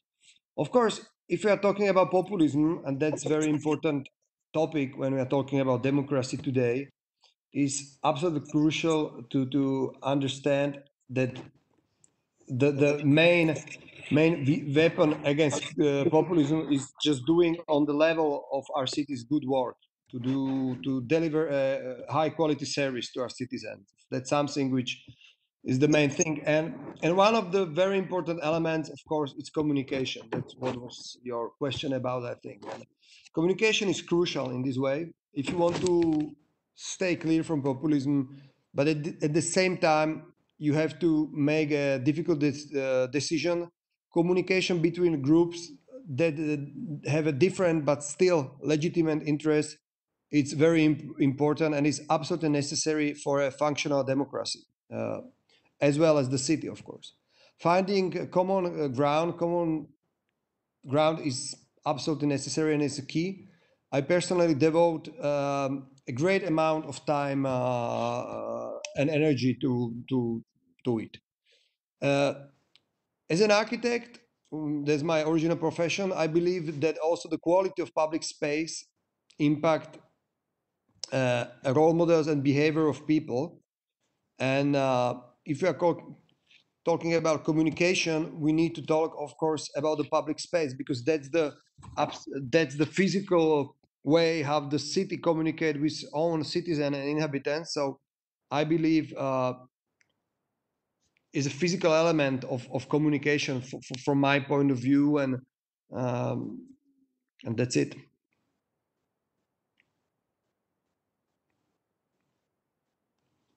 Thank you very much. This viewpoint from an architect is very interesting, I think, and it's also interesting and important input for our initiative, where we have developed 12 dimensions of democracy, which we ask applicant cities to think about when they put together a bid for European Capital of Democracy. And this issue of public space is one of those items. It seems to us quite important in this regard. I mean, in everything connect for me in the public space, because as an architect, I work a lot on this topic, and it's something which is very important, and a lot of studies are already been done and talking about the importance of public space, not only for our cities, but also for our democracy. In fact, that before the social networks and so on, that was the main social network where people can meet, speak, see each other. And of course, it was, and I still hope it is, a space for our democracy, where the big meetings are happening and things are moving forward. So for me, it's like everything connected in this very important element of the city. Thank you.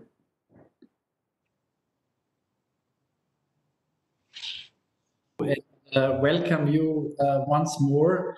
We are very proud to have you here also tonight, together with Primator Vallo. And as you know, we have had all the 4 Visegrad capitals now present in the different panels we organized this evening. We are very grateful and we are very honored by this. because you have together sent a very strong signal to the world recently with launching the Pact of Free Cities.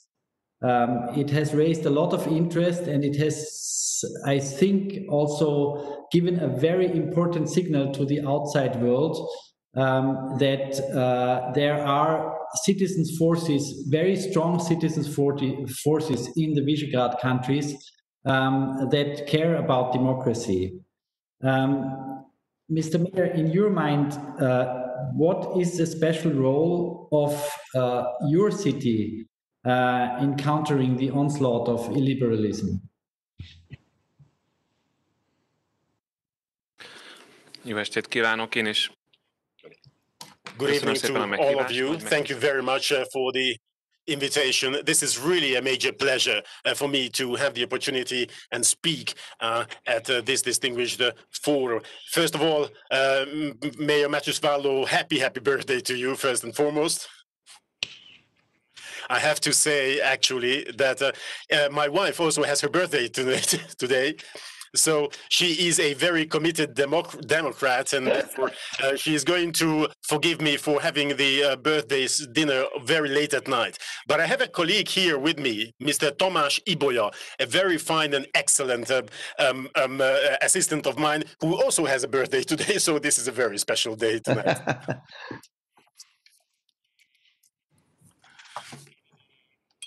Yes, indeed. The region is in a very, very specific situation, the Visegrad region, I mean by that, because to a different extent, but in the recent years, what we have experienced was that our national governments do go against certain classical democratic values, while our capitals at the same time do belong to, are being led by leaders belonging to different party families, different party groups, but still all of them committed to democracy and interested in deepening democracy. Now, I'm a social scientist, a social researcher of social sciences, and I was one of the first persons who led the first deliberative polls and council meetings with citizens and with inhabitants. Therefore, I've been very long interested in how participative democracy could be renewed with strong elements of participation. We very often say that democracy is in a crisis, but this is not necessarily a piece of bad news, because democracy has always been in crisis, because democratic governance has an internal immanent characteristic that they want to progress all the time, and they want to give more and more say to people. We've been talking about populism a lot when speaking about our region. Populism has also been a certain response, a certain answer to a certain phenomenon. This was a bad answer, an incorrect answer of participative democracy to the problems when the division of power had been depicted as something countering the people with the leaders, putting a fence between the people, the society, and the establishment. Like, you know, constitutional courts that tie the hands of the government, or very strange institutions that would just separate the people, the voters, the electors from the government, the establishment. Each and every politician, each and every populist is not only talking about strong-handed politics and strong leadership, but they all depict and introduce their politics as if that was aiming at deepening democracy, whereas it is just dismantling the checks and balances in power. What is the good response to all that?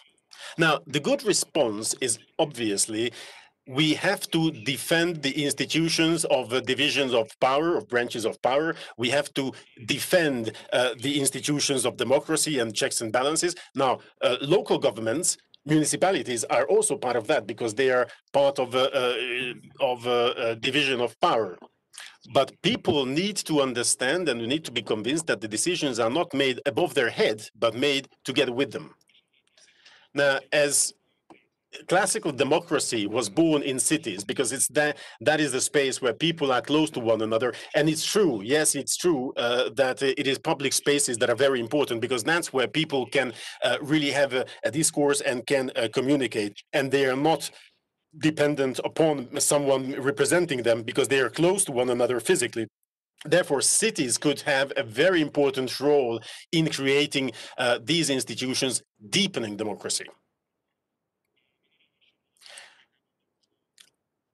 Our line of thinking is very similar. I mean, the city leaders of the capitals of the V4 countries, so all 4 mayors are very much on the same page.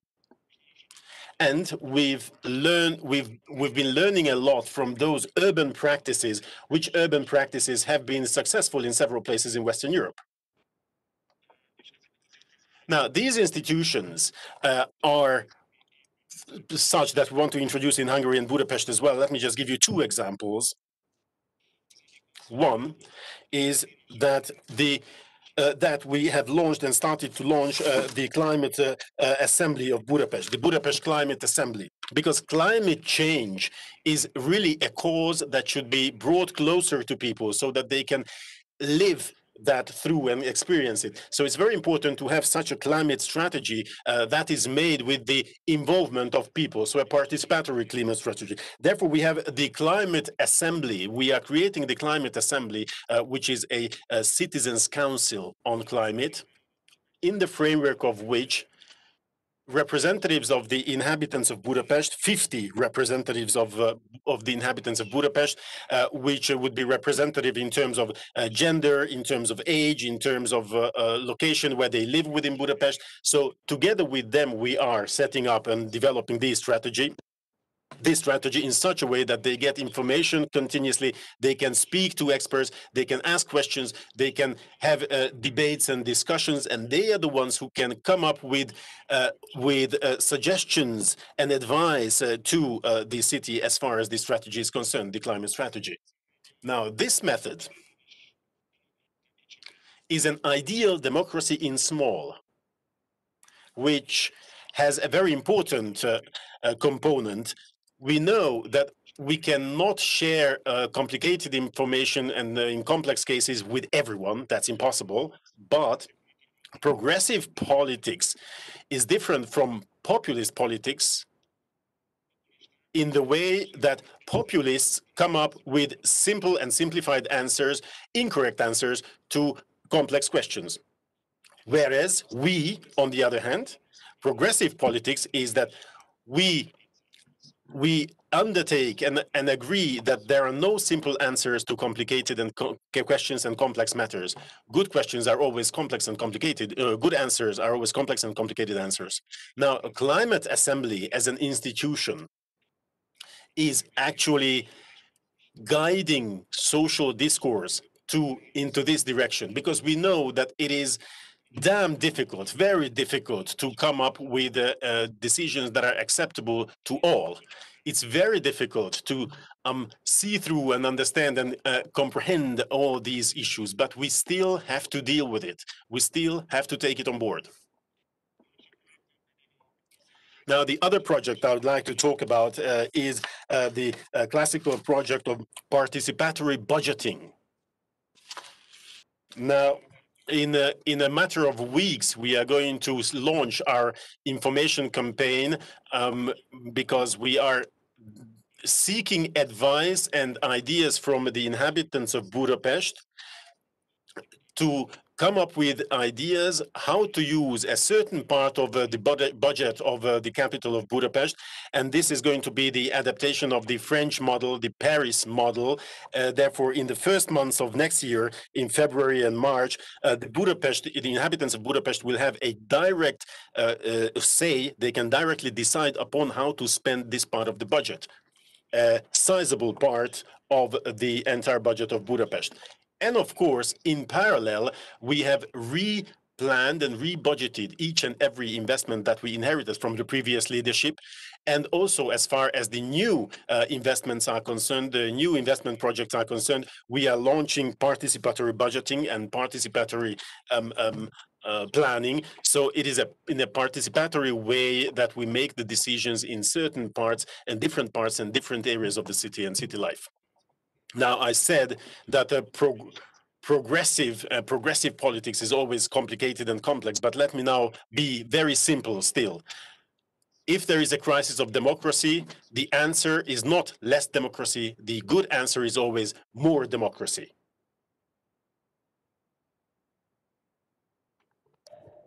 Thank you very much for this extremely interesting intervention. And I think starting out from the idea that crisis is not always a bad thing, and ending with the observation that our answer must be more democracy, not less. This was very, very helpful. I'm sure there are already some questions from the audience, so I'm turning over to Uta.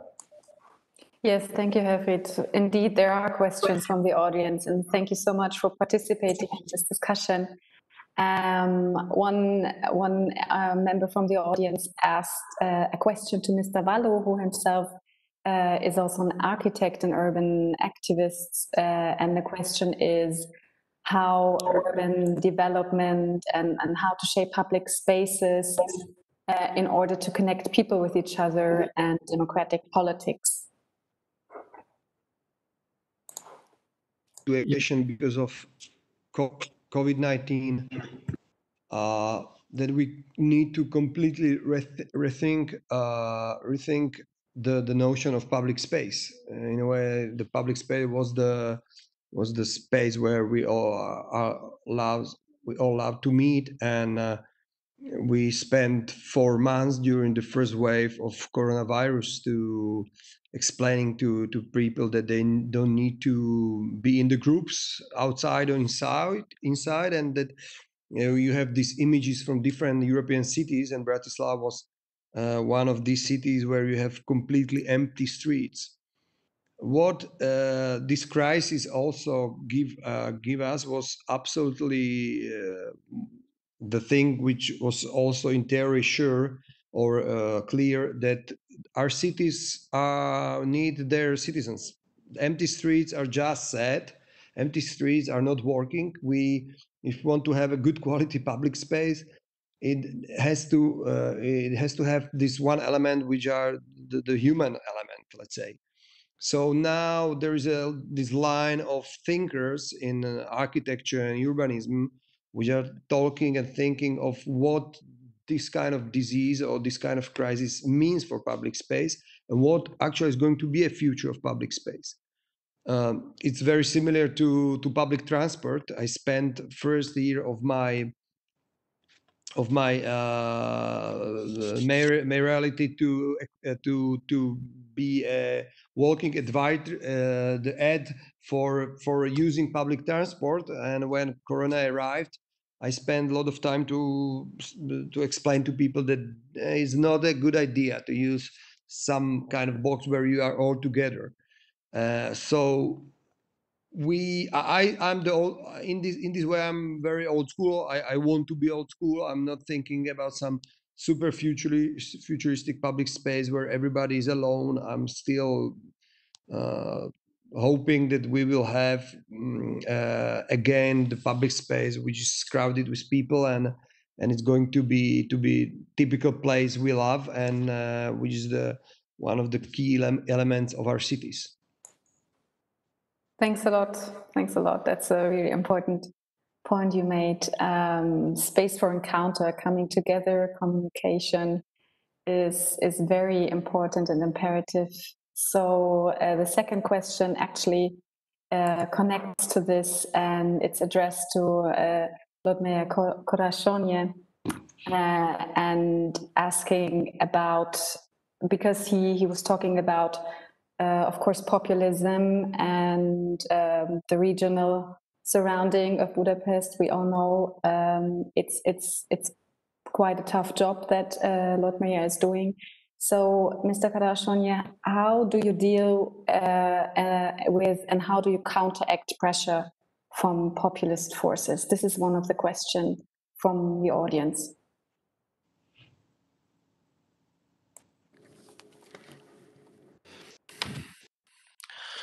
Valóban a demokrácia válságának egy pontos Well, yes, indeed. It is an important sign of the crisis of democracy that we don't have real information in the public. We have semi-information, half information, or disinformation, false information or fake information, and this is the major problem when we try to stand up against populist forces. Now, if someone knows Hungarian media reality and the Hungarian media environment, then there's no need to explain this phenomenon or this notion, but I think it happens quite often that I cannot make it to the cover pages of government media in positive setup. But there were some days, there were 2 days where 90% of the government media was dedicated to me. 90% of all media was just dealing with my things and with my person. Therefore, there is a disinformation dumping, a false information dumping that they are an abundance of false information that they're dumping the population with. And then what gives me a peace of mind is that the same happened during the election campaign. So I sort of got used to it or grew used to it. We cannot counterbalance that with quantity. We don't have the means. We can only counterbalance that with quality. Precise, exact, and directly disseminated and distributed information. It is practically social media that we can use for communications. We are very active in social media. And in the first few weeks of the pandemic, there was a very tough political battle or war between the Hungarian government and the leadership of Budapest. We had to defend ourselves against very petty attacks. What we did, we shared each and every fact and each and every information with the inhabitants of Budapest. We publicized each and every document through social media, and what we can trust in is that every information finally will make it to the inhabitants. I'm not saying this is an easy war, but thanks God, the manipulative media very easily unveils itself. So very easily they just become naked, because when they want to spread disinformation, then after a while they just reach those who are living in bubbles, in very narrow political bubbles. Now those who live in reality as opposed to that will decide differently. But it's, as a matter of fact, it is sure and certain that this an unnecessary battle ties up a lot of energy and a lot of effort of ours, which we would not, under normal conditions, we would not have to fight and deal with. Now, again, concerning the question that was asked from Matusz, I would like to say one thing about public spaces. Okay. Now, again, it is the sociologists that will speak in my words, but it also has a social aspect. So the pandemic has a very important impact, a very important consequence, namely that everyone requires more space. Every person requires more space. Now, what is the bottleneck? What is the most scarce resource in a city? Because a city is a city because there are a lot of people living together. Now, the scarcest resource of a city is public space. Everyone wants more public space. There are more cars in the street. They need more parking places to park their cars. In restaurants, people want to sit on the terraces, so caterers need more space. Now, cyclists, bicycle riders need more space as well. This is what's happening in Budapest, because during the pandemic we designated more bicycle lanes, and there is a conflict between motorists, so car drivers, and cyclists who would have more of the public roads, the road surface. Now, you cannot be just, you cannot be fair. The only thing you can do is to listen to everyone and then to explain the final decision to everyone, saying that it is not that we favor one or the other group, but we would like to use our public spaces in a wiser manner. This is a democratic debate. It's a good democratic debate within cities, within urban areas. Thank you so much. These have been really great inputs, I think, for the audience as well, and maybe other cities to learn from it. There is indeed a question, I guess it's from Vienna, and I will just read it out also from the YouTube live stream chat. Cities come with the promise of letting the people shape the immediate area they live in. And in Vienna, for example, up to 1/3 of permanent residents are disenfranchised. They are not eligible to vote because they lack formal citizenship. Some cities in Europe have independently put forward initiatives to grant participation to people with refugee status, for example. And the question the person from the audience has, are there any coordinated efforts within your network of mayors to expand participation, be it in elections or otherwise? This is a question to both of you. You can choose who wants to come first. Mr. Vallo, maybe you? I mean, participation, and already my dear colleague Caraccioni Gelgeli mentioned, it's one of the key elements of today's cities. And what we are looking for is to do the real part. We are calling it real participation. I mean, mainly in Bratislava and also in other Slovak cities, it used to be some kind of buzzword more than, I don't know, 5 years ago, 10 years ago, but it was always about some kind of PR. The local politicians always mistaken the participation with some kind of PR stunt. So in a way that we ask the question, citizen answer, but we don't use the answers. We doing own stuff, going all on the own way. And we are trying to really, I established when I became mayor 2 years ago, a new institution, a think tank for Bratislava called Metropolitan Institute of Bratislava, which is the bold face of Bratislava, not only towards developers, which they need some limits, but also to the questions about our vision or about the future in terms of not only public space, but the physical development of the city, let's call it. And of course, if we are talking about this very, very important topic, there's absolutely big necessity to invite people in and to have a good instrument, or we are going to do this invitation, to be able to ask the right question and be able to listening and really, and also be ready to change something if the ideas and the answers are good. And this is very simple, but I think it's one of the key elements of good participation. And what we are trying to do is, for example, because there was a question also about the foreigners in the cities, as I understand. And Bratislava, if you are a foreigner with a permanent resident, you can vote in communal election, which is good thing, I think. Anyhow, I'm trying to know what's happening with the foreigners which is living in Bratislava, and I'm trying to reach out, and I hope that they also, even if they don't speak Slovak, will find a way to prepare our participation processes also for them.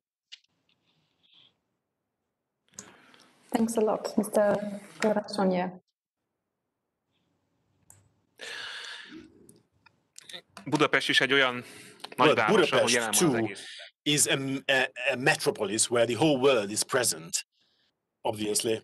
And I also think that the fact that EU citizens, even foreigners who have just permanent residence in Hungary, have the right to vote at municipal elections. Of course, Hungarians also exercise these rights of theirs in other European capitals, EU capitals, and I think this is a wonderful thing. Now, in my campaign last fall, I wanted to address these people separately, specifically. I don't have data or feedback to what extent this was successful. I mean, that I addressed them specifically. But of course, the nationalist Hungarian government party said that, yes, it was the vote of the foreigners that made me win the elections. Which, let's face the fact, is a bit ridiculous to be polite, because mathematics, the math wouldn't work at the end. The bottom line wouldn't be correct. But again, I think it's not only the election campaign that we should involve foreigners, but also into the daily politics, the daily political activity of the city. So we should involve them. And there is a very important forum thereof. We are working on the creation of a Budapest Global Council, which we have been working on with my colleagues. This would involve foreigners, citizens, also multinational companies, also institutions, scientific institutions, foreign institutions. So all foreign entities would have a bigger say and a forum where they could let their voices be heard in terms of urban politics and urban planning. We think that these people and these entities are very important resources for a metropolis. When they go home, for example, if they go back to their country of origin, then they should take these experiences with them, these practices with them, so that they will spread the word that it's worth to come to Hungary, it's worth to come and invest here, it's worth to come here as tourists, and so forth. We would like to activize them, to make them more active, because they are living here with us. And they are a big contributor to the diversity of the city, and they also are a component of perspective thinking. Therefore, we would like them to say their opinion and say their advices concerning the future of Budapest very much. I'm certain that all of us would like to know more about this Budapest Global Council that you just mentioned. It's also a very good initiative. And I don't see any more questions from the audience. Maybe a final statement, or Helfried, you would like to add something to it? I would like to thank you very much for the input so far. This was a very intellectually challenging and interesting panel. I think what I hear also from the question is obviously that the concept of citizenhood and citizenship is quite important when we talk about cities. And the more open this is seen, the more interesting this will also be for our European capital of democracy. I remember having read a historical study by Fernand Braudel on the most important hubs in the world trade over the last 800 years, and he proved that everywhere you can see that the most successful cities obviously were the most open cities, the ones who had trade and who were open to not just migration, because it's not about migration, but it's about trade. He showed pictures of Venice, for example, paintings of Venice in the 14th century, where you can see from the paintings that those rich people present there were very often traders also from outside. And this is also, I think, something that we must not forget in terms of the democracy and cities, that there is a completely different discourse of what constitutes a citizen in a city than of what constitutes a citizen in a national environment. And I think this creates sometimes some tensions, but it depends on us whether, as you said, Lord Mayor, whether we use a good crisis to a good use, to put it to a good use, and try to find new and innovative answers. So I don't have a new question. I'm very, very much interested in your experience you will collect with the Citizen Assembly. And I think we will also get back to Matushvalo to ask him more about his ideas on public spaces, how important they are in terms of democracy, even in the 21st century, because we very often get this talk about, electronic democracy and all of this, which is an important dimension.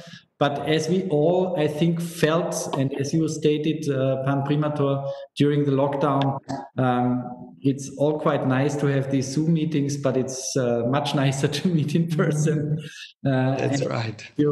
It gives you a different kind of energy.